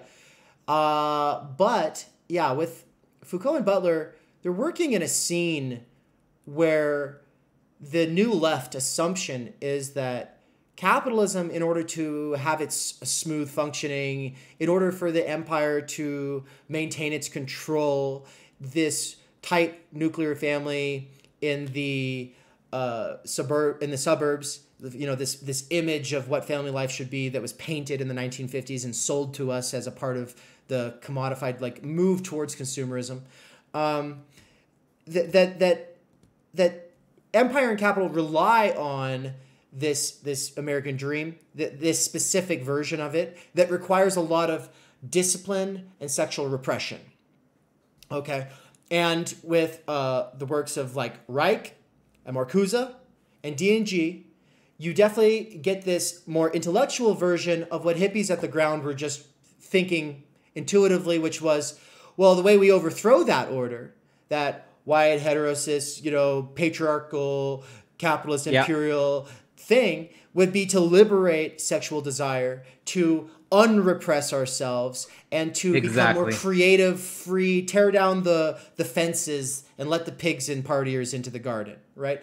And there's a lot of contradictions that arose over time. There's a lot of people who left the movement because they were seeing this. But the people who held on to that vision the most were the ones who stood to gain from it the most in terms of their personal life and their careers. And that is just the professional managerial class. As the hippie generation graduated from radicalism and moved into what they called the long march through the institutions and trying to possess the various institutions and reform them from inside out, the move went from genuine structural changes to, well, we can just do these small forms of individual liberation and lifestyle consumer changes. We can modify our diet, we can modify our appearance, we can modify our relationships, and by doing that we will be able to change the world. And obviously, from anybody who's got this structural critique of capital, it's, well, capital has no problem selling that right back to us. And I don't want to say Foucault is reducible to that, because he's not, because he's important on his own and needs to be read on his own terms, of course. But what David Graeber calls vulgar Foucauldianism in the PMC, in that paper that you and I have talked about in the past privately, called Anthropology in the Professional Managerial Class, where he's talking about how anthropology as a discipline, but also just like departments across the United States and Canada and the UK, had become sites of this pseudo-radical performativity, lifestyle, consumer, it's all just like a show of like, oh, we care about microaggressions, and the way that we'll overthrow everything oppressive is to center and uplift and empower. And it's just all the things being critiqued in the PMC course at Theory Underground. But to bring it all back, the point is that to liberate desire, capitalism has been liberating desire since its inception. No, this is such an important point you're making, and I think that is actually the core point we're reacting against. And the core point is this idea that we were repressed by religion, we were repressed by patriarchy, and we just need to liberate ourselves from these concepts. We need to liberate ourselves from these laws, and then we'll be free. That's the misconception. So let me just, before we move on to the next topic, let me just give a quote from Alenka Zupančič on Michel Foucault's history of sexuality. Wonderful. So she said, in regards to modern societies, sexuality has been anything but repressed. We have been witnessing, with respect to sexuality, a gigantic incitement to discourse, the implantation of perversity, the gesture of bringing sexuality into focus under the spotlight, seeing it everywhere, making it and even forcing it to speak all the time. She says, furthermore, to continue the quote, What is lacking from Foucault's account is the notion of the unconscious and of repression in the Freudian sense, which is not mentioned in the history of sexuality, a founding negativity of sexuality itself, which is, of course, primal trauma, the idea of symbolic castration, that it's not just, we're not just oppressed by laws and symbols because of social reasons. That's not why. There's a castration which functions on the level of the unconscious itself, and that's why Lacan has his symbol for the subject as what? As the barred subject. It's not that you can just take the bar off, right? It's not right. Coming. It's not because the government, or it's not because of the schools that you are oppressed. No, it's not why. Well, and obviously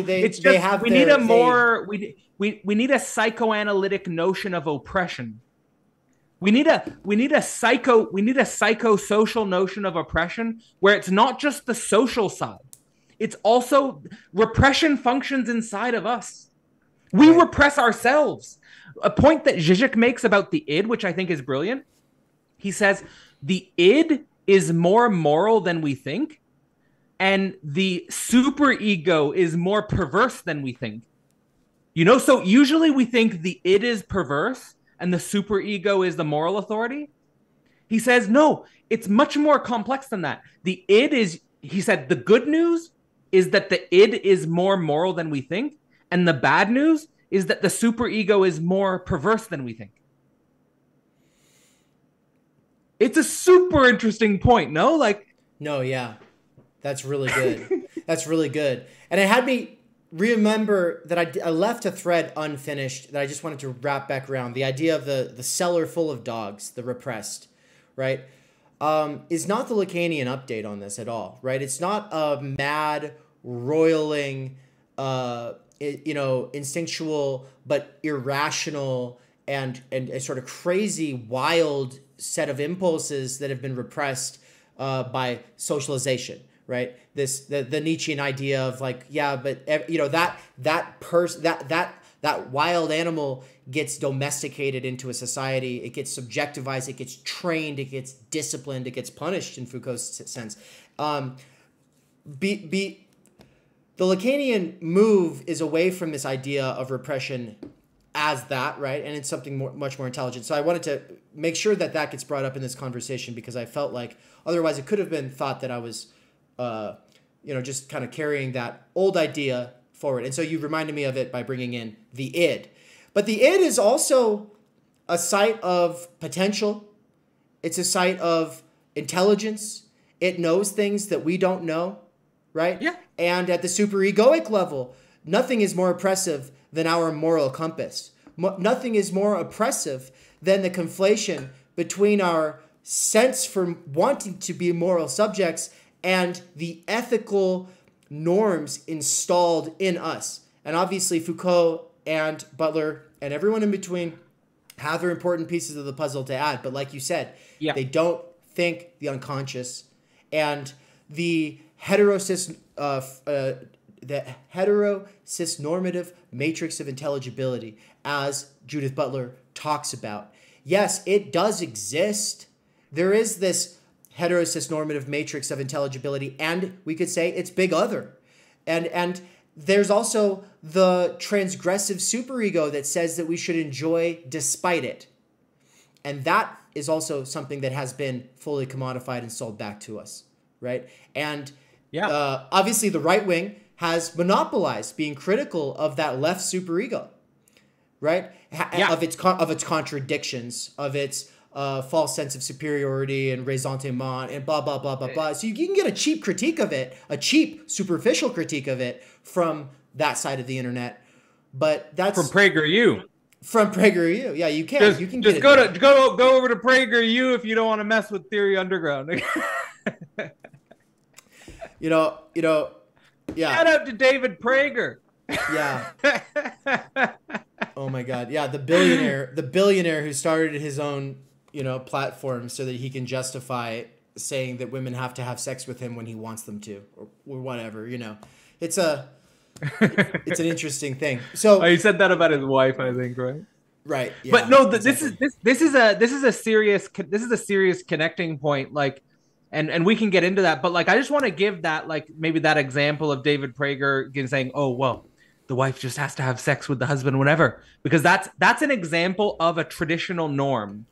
Yeah. And the thing is that the problem today, and this will be a good, you can segue into the next point. This will be a good segue. Is the problem with now, here's the thing. I do identify as a leftist. Tentatively, it's become more complicated to identify as a leftist today, of course. And I know you've got some comments on that and feelings about that yourself.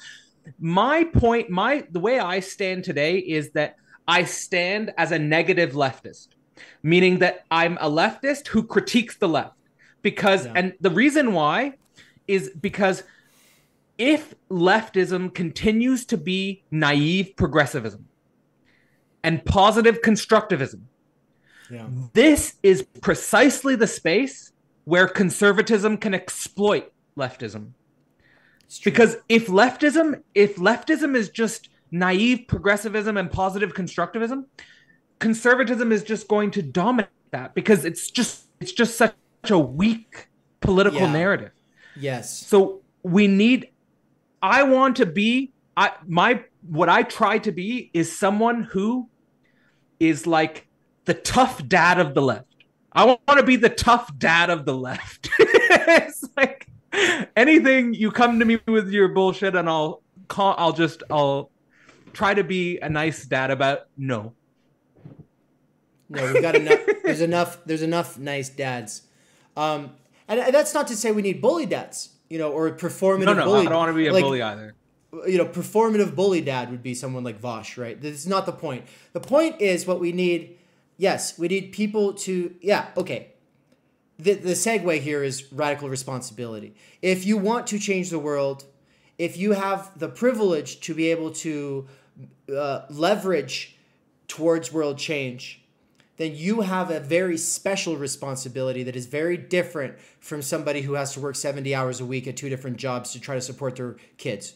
Okay, you've got a very special kind of responsibility that is very different from that person who is struggling just to keep their head above water, who does not have the time and energy to read, who is structurally stultified and functionally illiterate. You have a special responsibility to not be duped by ideology in ways that they are, and to not scorn them for being susceptible to self-congratulatory, self-isolating little cocoon narratives that give them a sense of belonging in the world.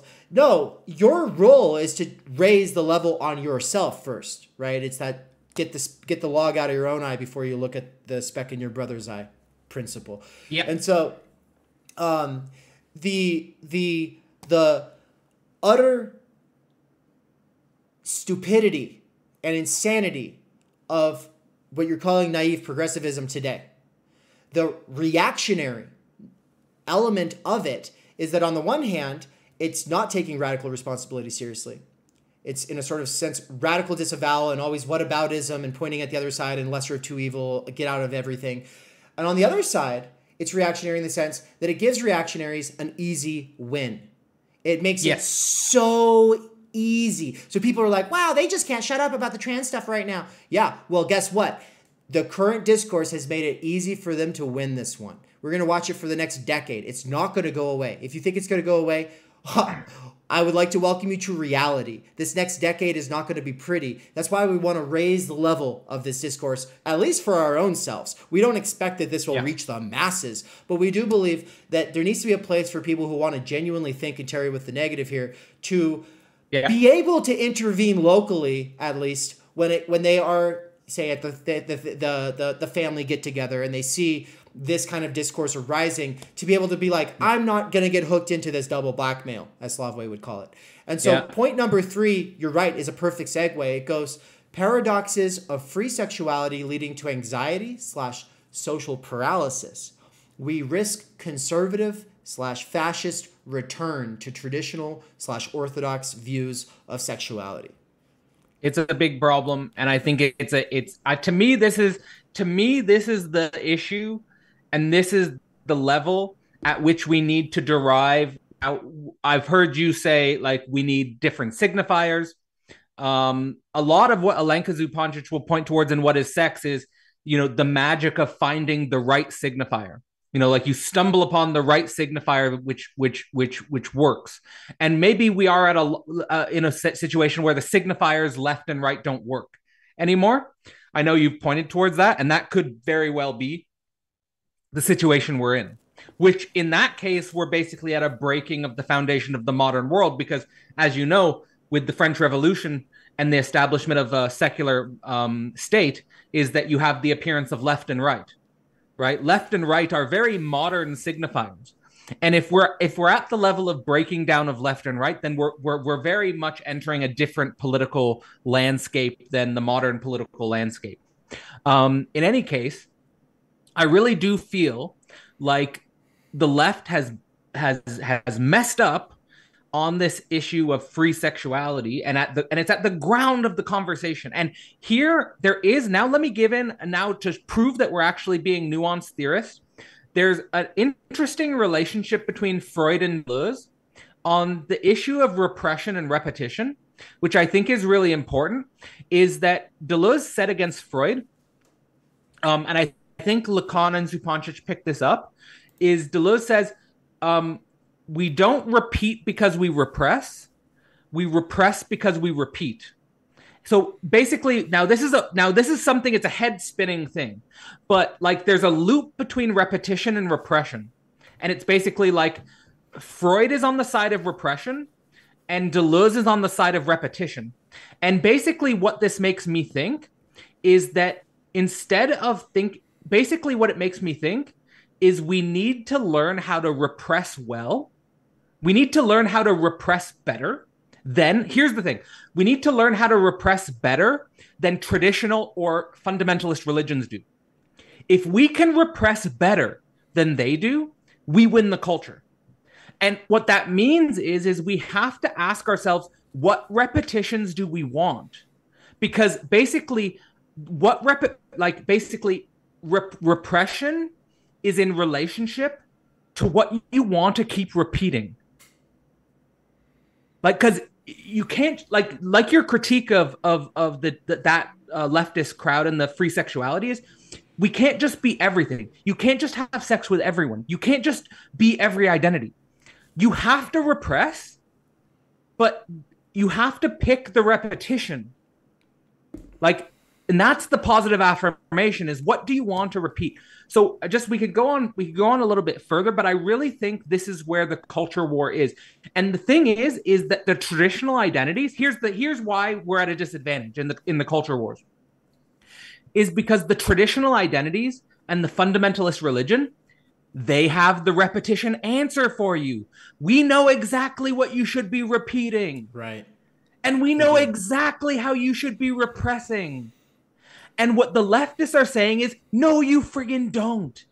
Right. That knowledge is useful. That knowledge has a place, but it's not going to work on a universal level for modern global subjectivity. It's not going to work. We need to have a more sophisticated understanding of repetition. We need to have a more sophisticated understanding of repression. And that's where the left drops the ball. And that's where I think we need to have the conversation raised all the way up. And now I'm getting passionate about it because apparently I've hit something here. Yeah, no, and the chat's going off too. I think a lot of people are feeling the energy right now. So, this, I hadn't really thought about it. And I want to see if you agree with Secret Agent Dan in the chat, who said, repetition is the lower level behavioral basis of what we do.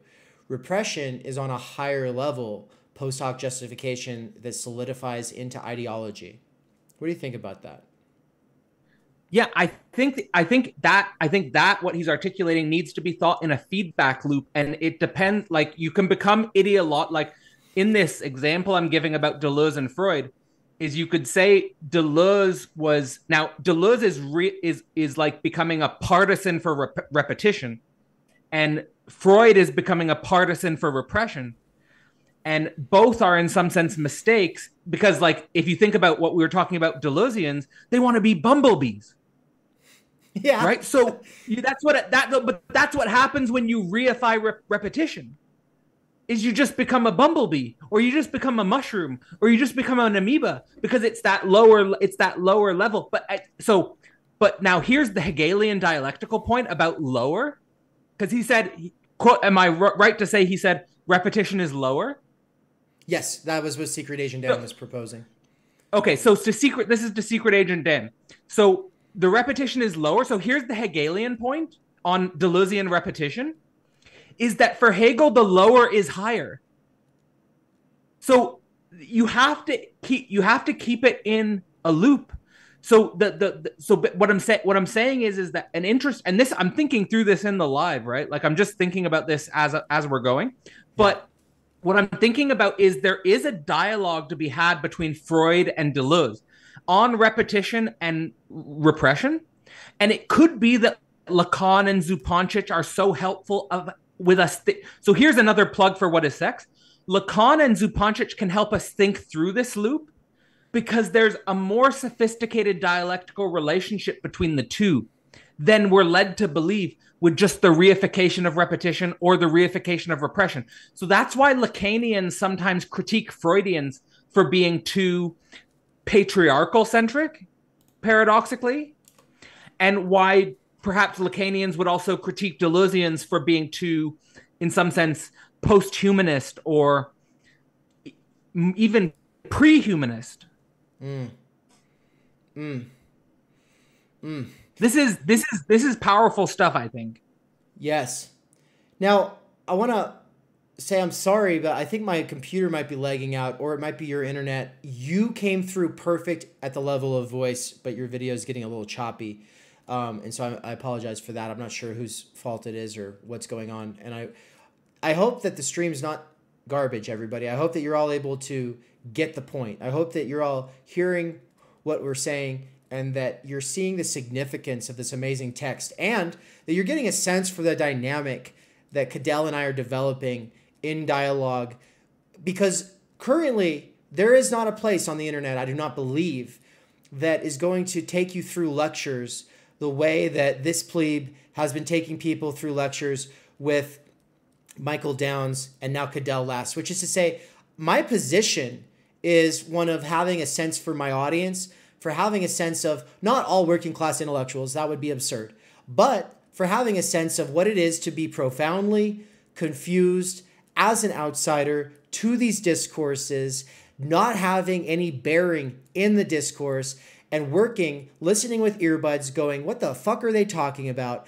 And after my period of influencership or attempt, getting involved with Left Tube and Bread Tube and all the stuff back in the day, realizing that's not what's needed. What's needed is a person to take on the position of student sometimes, right? Like to take on the position of uplifting others that, in my case, I'm going to uplift the people that I can learn from. If I see someone is really good at breaking things down, if I see that I am good at learning from them, but also I go, okay, but how to make this even more accessible and dynamic for people who are entering the discourse at an earlier stage. I just have to think through my earlier ears, through my earlier eyes, and try to bring this all into contact with relatable examples.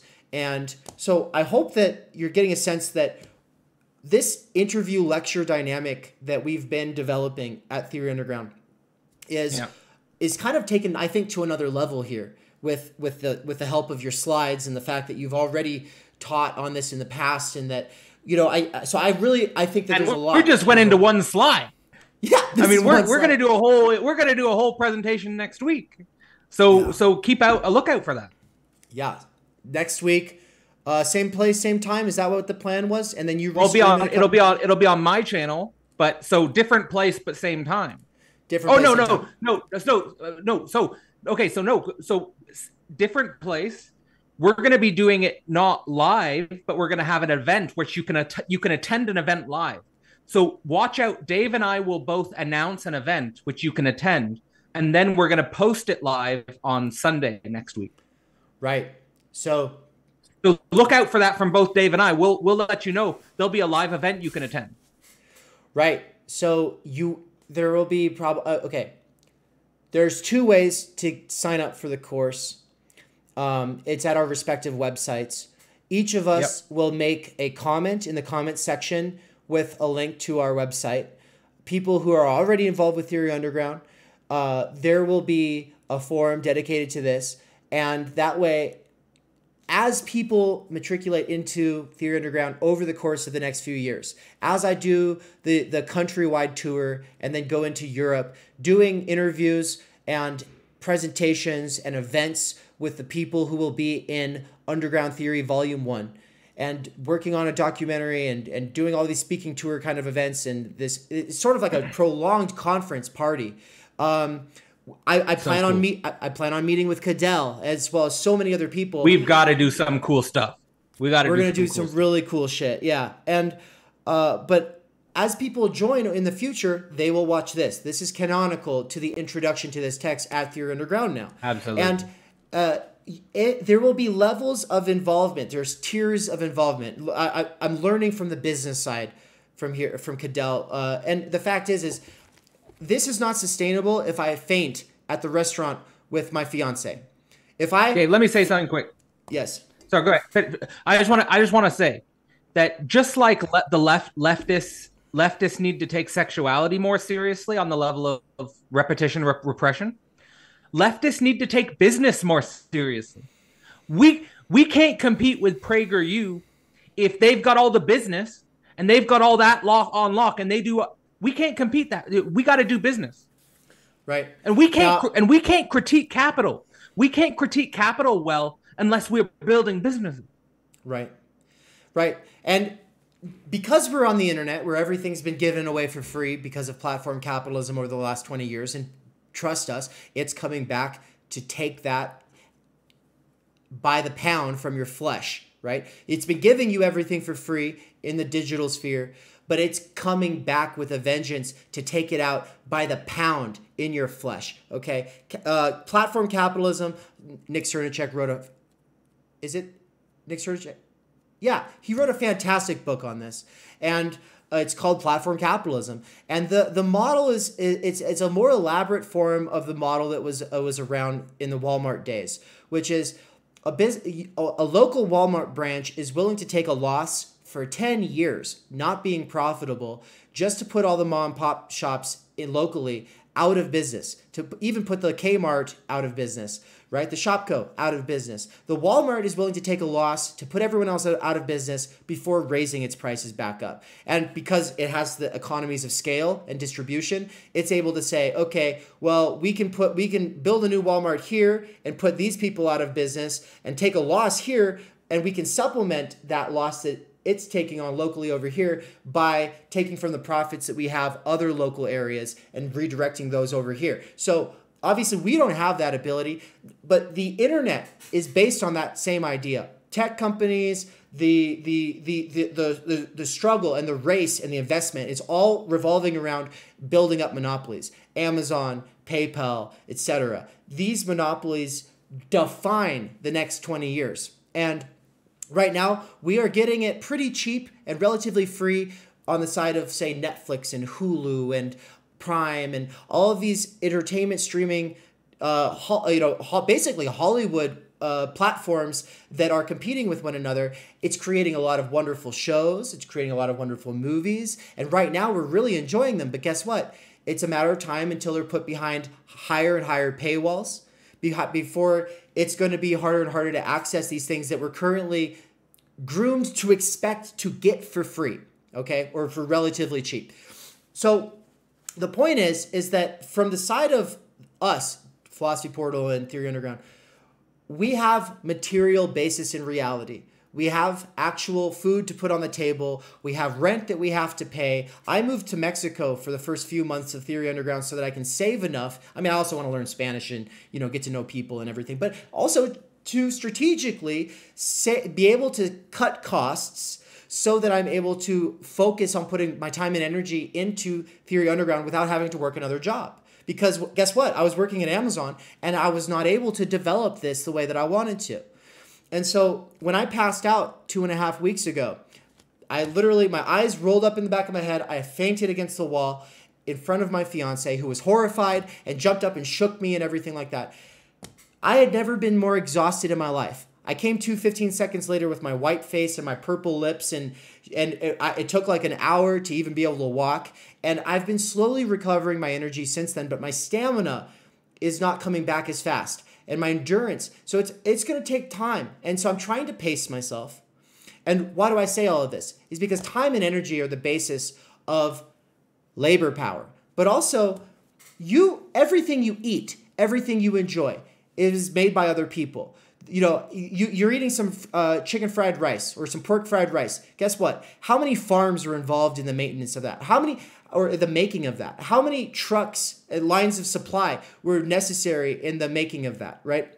There is a material basis behind everything. And, you know, it's commodity fetishism to take it as a thing itself, when in reality, it's just a step in a process, and the price that's on it is not the price of its actual value. The price of it is not the same as its cost. The cost in terms of the social and cultural exploitation is immense. Obviously, the planetary exploitation is immense. And so anyway, all of this stuff that I've been putting out on this channel, all of this stuff that I've been putting up on this website, it costs. I have to pay for everything, as well as try to think, is there a future in this? And so I have taken inspiration from Cadell's platform and approach, which is to say, I've added tiers of involvement to the courses.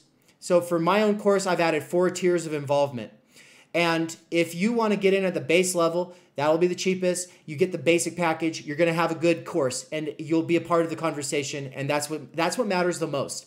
But the tiers of involvement go up, and at the highest level, you get everything at the lower tiers. You know the program at this point, but that's where you get my time and energy. Level 3 is where you actually get my critical feedback. From now on, I'm not going to promise people critical feedback, because that requires honesty. It requires me taking a risk. It requires me giving you a lot of time and energy and attention. And that takes a lot out of me. And so that's tier 3. Tier 4 is all of that, plus a couple of dedicated conversations, one during the course and one after the course. One during the course about a passage of the text that you're working through and thinking about, and then the other one on your final project. And so I just wanted to say that there is that I'm rolling out a new sort of pricing tier program, and that what's in it for Cadell right now, besides the fact that I think we both get a lot from having these conversations, and at the money side, it makes it possible so that we could actually put a lot of energy out into this kind of work for you all. But yeah, we're putting you're going to get the best education here in the world. Look, some dude in the chat just said this is the smartest stream on YouTube. Might well be, but the thing is that like, just to echo what you're saying, is back when I started YouTube, I was putting out Less Than Nothing, What Is Sex as video lectures, just uploaded for free. Now they've got a substantial number of views, and I'm happy that it's reached the people that it has. But since starting philosophy, now I couldn't just do that and keep doing that, because I don't make any money from that. And I live in the world. But the thing is that in creating Philosophy Portal, basically what you're getting is, on the internet today, you can get all information. But what we're creating are concentrated containers where you can get a proper educational experience, which is absolutely invaluable. And the thing is that I've been able to develop relationships with students who can develop student-teacher relationships and can develop their own projects in a way that you can't do it just watching YouTube videos by yourself. You can't do it just watching YouTube videos by yourself. You have to have that constrained experience of working with someone who has put in their time and energy to perfecting a craft or developing a craft, and then sharing that with the next generation. And that we create real communities. And on top of that, we're not just creating this virtually. We want to create this physically as well. We want to do on-the-ground events. Right. We want to do. I've done retreats with Philosophy Portal. I'm going to do retreats in the future. I want to learn how to do festivals. I want to learn how to do events. Right. You're doing that. You're doing a US tour. We want to create a literal virtual oasis where Right. we're not trying to exploit, I mean, we're not trying to exploit sexual difference. We're not here saying men good, women bad, or women good, men bad. We're not doing the ideological game. We're trying to raise the bar of the conversation high.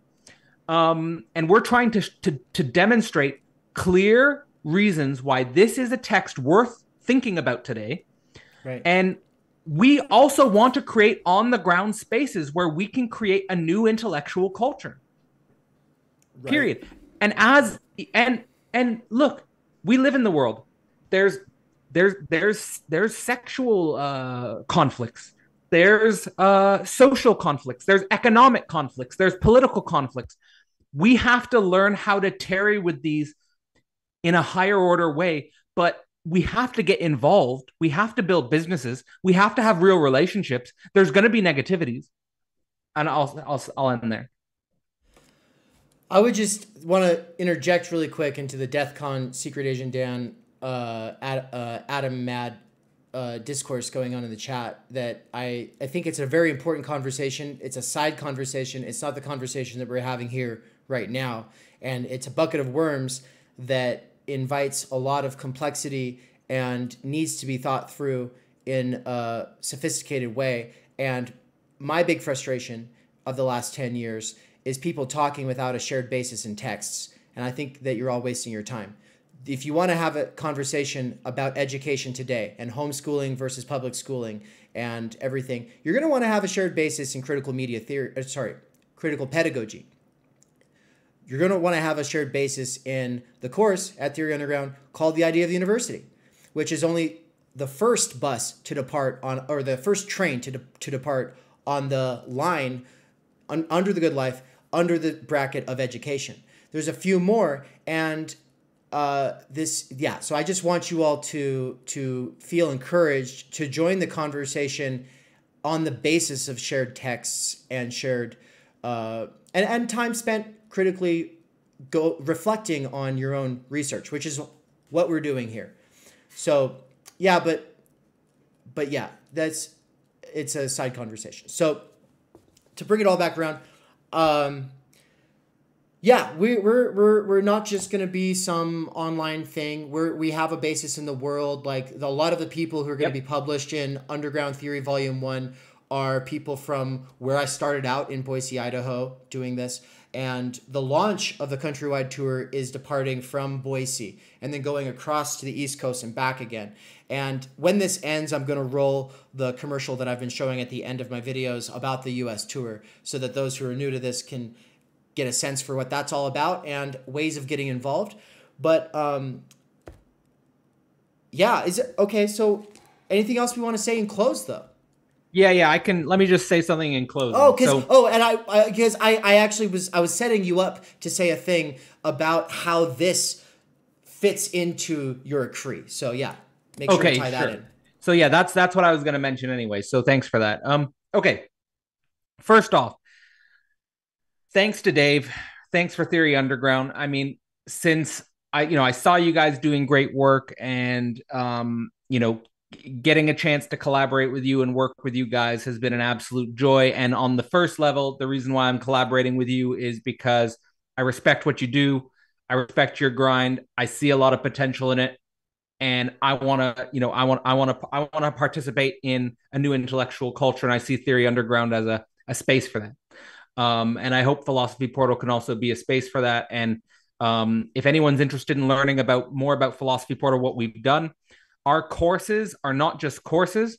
They're also organized towards creative projects and retreats and conferences and anthologies where you can actually develop your intellectual mind with others who are also reading through the same texts, and you're part of an intellectual community. And I think that that's so crucial. You're not going to get that. You're not even going to get that experience at a university, because a conference is not composed of people who you've moved through the same course with. It's disparate individuals fighting for academic jobs, basically. Right. And when you you're not publishing a community work like the anthologies we've made, they're community works. People are internally citing each other and building off of each other's work. This is not a typical peer-reviewed journal. So we're trying to pioneer a different style of academic work And I think that that's more necessary now than ever in the age of automation, in the age where it's been revealed that the university publication and the university essay is something that an AI can write. So now we're pioneering a different mode of academic work. Right. And my foundation for Philosophy Portal is to teach the foundational thinkers of the modern world. What is the intellectual foundation of the modern world? We better have a deep as possible understanding of what it is if we're going to do anything beyond the modern world, because we have to understand what we're standing on. We have to understand what we're building on and towards. And it has to be an Iron Man engagement. So in my classes, I try to give an Iron Man engagement. I'm trying to teach the best as possible phenomenology of spirit, the best as possible, thus spoke Zarathustra. And coming up in July, the best as possible Lacan's Ecrit. And so this collaboration with Dave is that What is Sex is a text written by one of the best contemporary Lacanian theorists. And she's approaching a specific question. And I think that these intensive mini courses are going to give you the understanding you need to go into something like the Ecrit. So if you want to get exposed to the contemporary Lacanian theory, What is Sex is going to be the place to be. Then if you want to learn the foundation of Lacan's core writings, then Philosophy Portal this summer is where you want to be. Because all this summer and into the fall, we're going to be doing an extensive deep dive into Lacan's Ecrit, which is his core writings. And it's going to be a community event. There's going to be, you can develop your own ideas. You can write. And again, just like Dave has different tiers, if you just want free content, that's on my YouTube channel. Free content is just on my YouTube channel.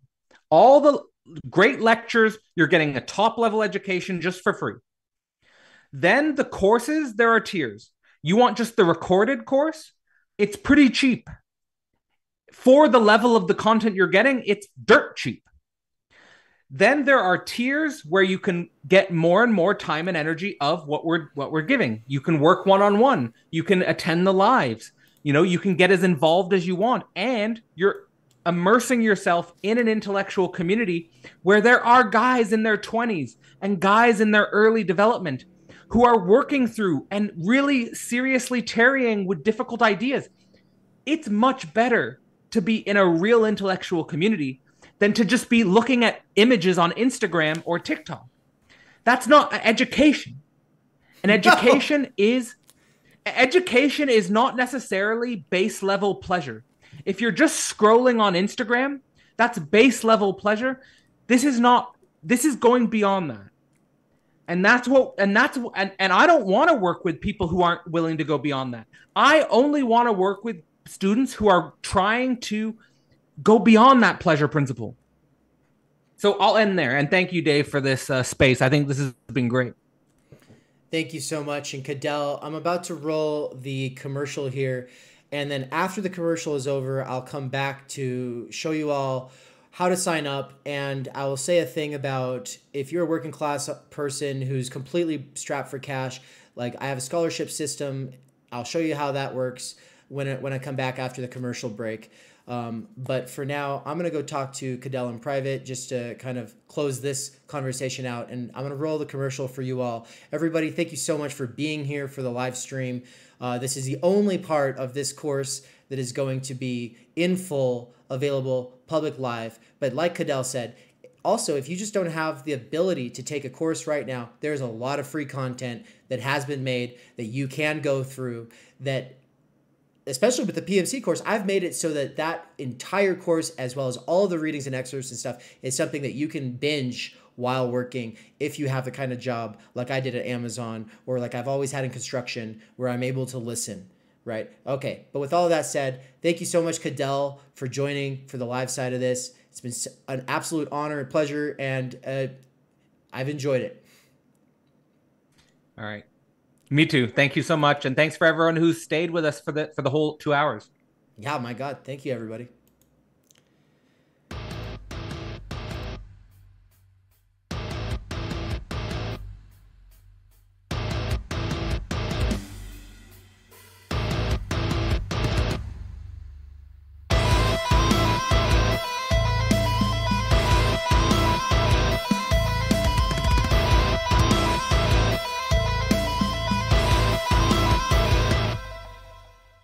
attempt to bring in new people to the world of philosophy and theory while building on relationships already established, we are doing a countrywide tour of the United States this fall. What's up, guys? It's Ann and Dave. Are we coming to a city or town near you? Do you think there is a venue or audience in your local region that would be interested in a lecture or facilitated discussion about existentialism, critiques of therapism, PMC ideology, self-help, introduction to philosophy, or the time-energy critique of any of those things? This speaking and discussion facilitation tour will include the Pacific Northwest in mid-August, the Kansas City, Missouri area late August or early September, Philadelphia at the beginning of October, and really we're going to be all over the area there, hopefully, so get in contact with us if you think that we should come visit your state. Phoenix, Arizona, mid-October, and SoCal, especially San Diego, late October. I say especially San Diego because we already have our guide for the San Diego region. What's the difference between a host, a guide, and a volunteer, you ask? Well, thanks for asking, actually. The volunteer role is for people who want to put up posters or in other ways promote the events that will be occurring in their town or city, whereas the host might have a guest bedroom, guest house, or a place that we can park our van so that we can sleep in our van. We need to know if you would have like bathroom facilities or anything like that, and so the form on the website is where you can tell us what you have to offer. Guiding, on the other hand, though, people who love to guide take a lot of pride in their local knowledge. A good example of that would be Michael Downs when I visited him in Raytown, Missouri, and he took me into Kansas City and we had barbecue, and he took me to the mall and to all these other landmark places from his life growing up there. But a more recent example would be my friend Michael in Poland, who took us around Katowice, Poland, and basically gives a historical and sociological analysis of everything, and it was amazing. It was one of the coolest things we've ever experienced, and it made us realize some people just want to provide the space and privacy, whereas other people want to take you out and show you around. And so if you're interested in being a volunteer, host, or guide, we have a special form for that, so please fill out your information and get in contact with us as soon as possible so we can fit you into the schedule, because we'll love to meet you, touch base with the local community. And if you don't think anyone else in your area is interested in the things that you're interested in, if you don't think anyone else is into this stuff, well, we might be able to surprise you. When I saw that poster, Boulder Art in Boise, fucking Idaho, are you kidding me? It was virtually an answer to an unspoken prayer, you know, it really was. And I just couldn't believe that somebody was interested in the things that I was interested in, that I had been interested in for years and had kind of given up on in futility. I'd labored in solitude for so long. I had no one to talk to about it, no one to bounce ideas off.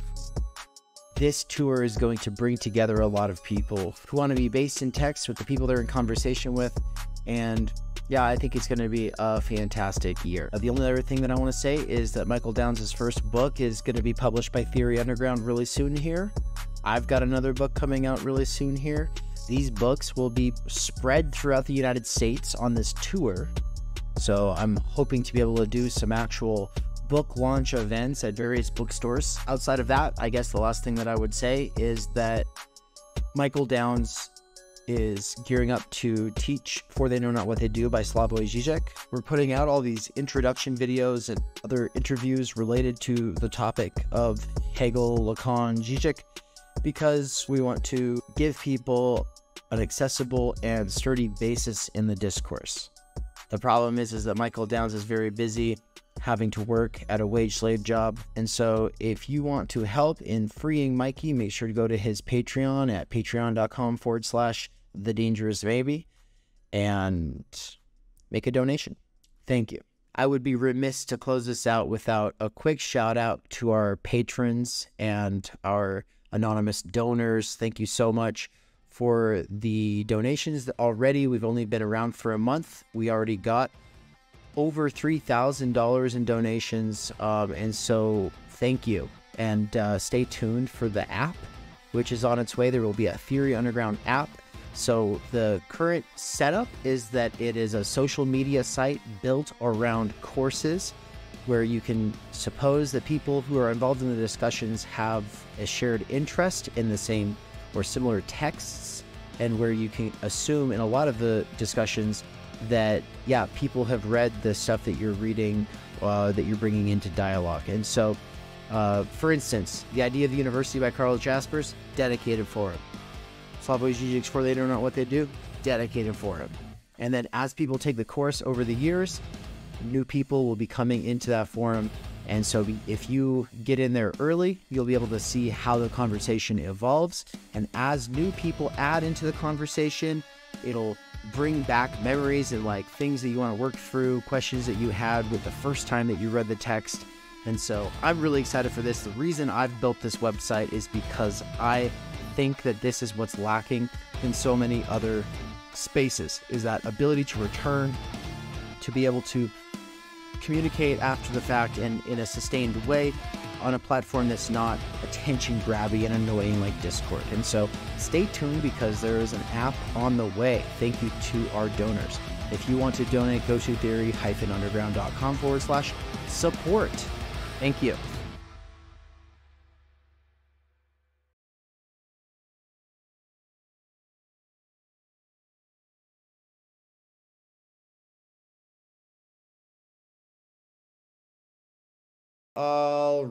All right, everybody. I promised that I would say a couple things here before we closed out completely. So to the people who are still with us, who watched the whole commercial in the live chat, let me know that you're still there if you're still there. And for everybody joining in the future, welcome, welcome, welcome. What I want to show you all really quick is two important things that were not really included in that commercial, which is, I mean, because that was a bit of an older commercial and a lot has happened since I originally edited it. Check this out though. So what I'm going to show you is over here on my other screen. Let's see if I can set it up. Yeah, this is the course. Look at it. What is sex? It says $150 to $750. Okay, that is the value of this course, but there is also a level of, well, there's a sale that started today and goes on until the end of this month. All right. And so the sale is what I kind of want to show you and talk to you about. And I want to help everybody get a sense for what's going on here. So let's see. Am I able to see myself? Are you able to see myself? So this is Theory Underground.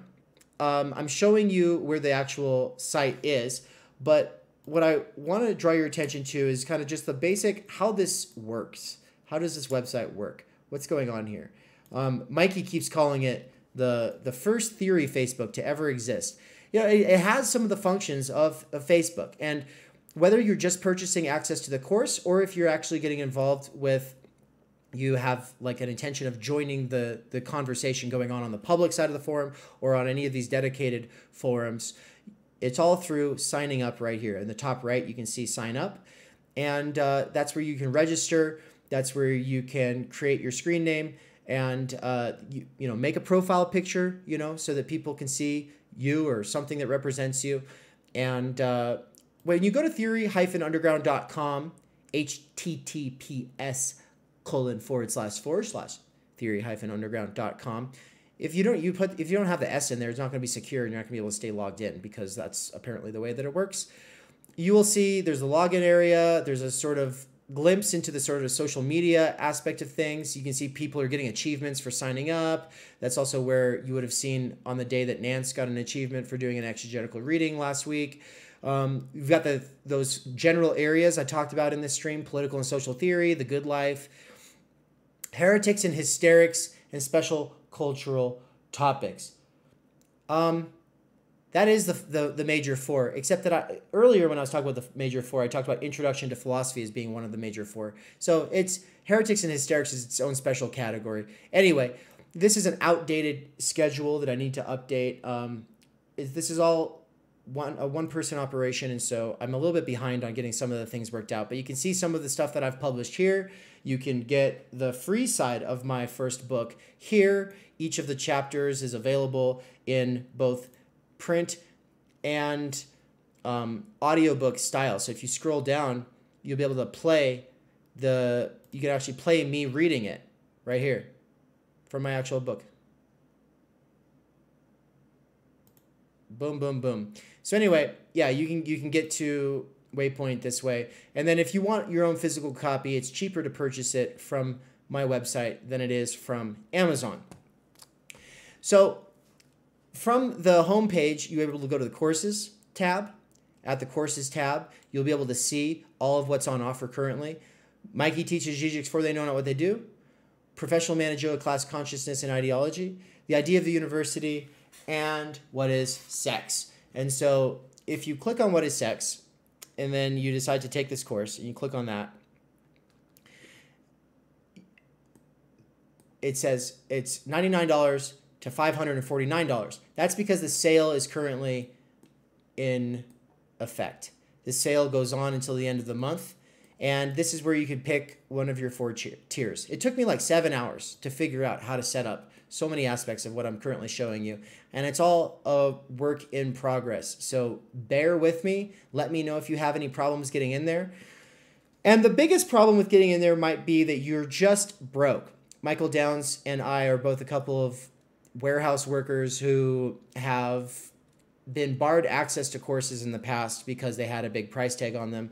And so that's why we're sensitive to this issue. And so if you go to the Store tab at the top of the header here, you'll see that there is actually a scholarship opportunity.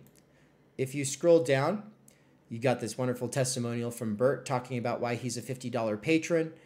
And you probably saw a little bit of that in the commercial earlier. But if you scroll down, you got a bunch of things. The What is Sex course, you got philosophical guidance sessions, one-on-one calls with me. And that's, when people message me out of the blue and they say, hey, can you read my thesis and let me know what you think? This is what you should be looking at. Because, obviously it takes a lot of time and energy to give somebody honest feedback on something that's complicated. So, yeah. If you've got a problem with exploiting workers in factories, but not a problem with exploiting me, who's working right now, then there's a problem there. So do think about that. But if we scroll down to the bottom and you're just completely broke, you see right here, it says financial aid.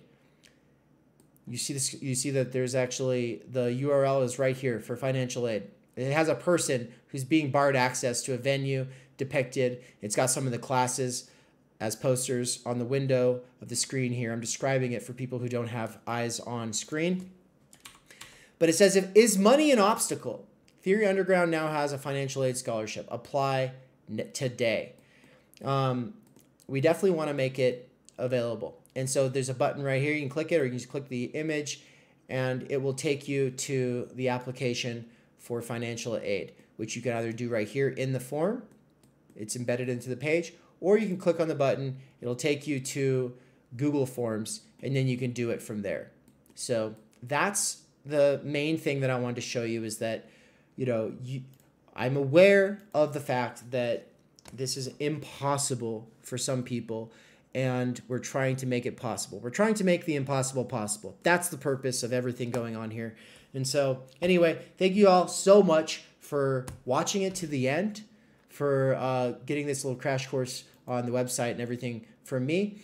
And just remember, if you have trouble with getting set up, you can always go to my channel that now has 6,000 subscribers. I just broke the 6,000 subscribers threshold, so congratulations, I guess. Not that that matters, because some channels with only 250 subscribers are better than ones with 250,000, so it's all relative. But right here, you'll see in my videos, get started with theory-underground.com. And this is where I take you through the setup process. I show you how to make your profile picture. I show you how to add a cover photo and everything like that. So if you want the help of navigating the site, I did make a tutorial. You can find it there. But for now, everybody, thank you so much for watching this. Thank you so much for all of the support in the comment section, for the lively discourse that was going on there. And I hope that you all have a wonderful rest of your week. And I hope that some of you are going to sign up for this course. I know a few of you already have. And we will see you in class next week. Even though the class begins in May, we're doing some preparation stuff ahead of time. And so people who sign up in April will still have access to what's happening next week, but it will be private, and then it will later be released to, you'll see. All right. So anyway, much love. Take care.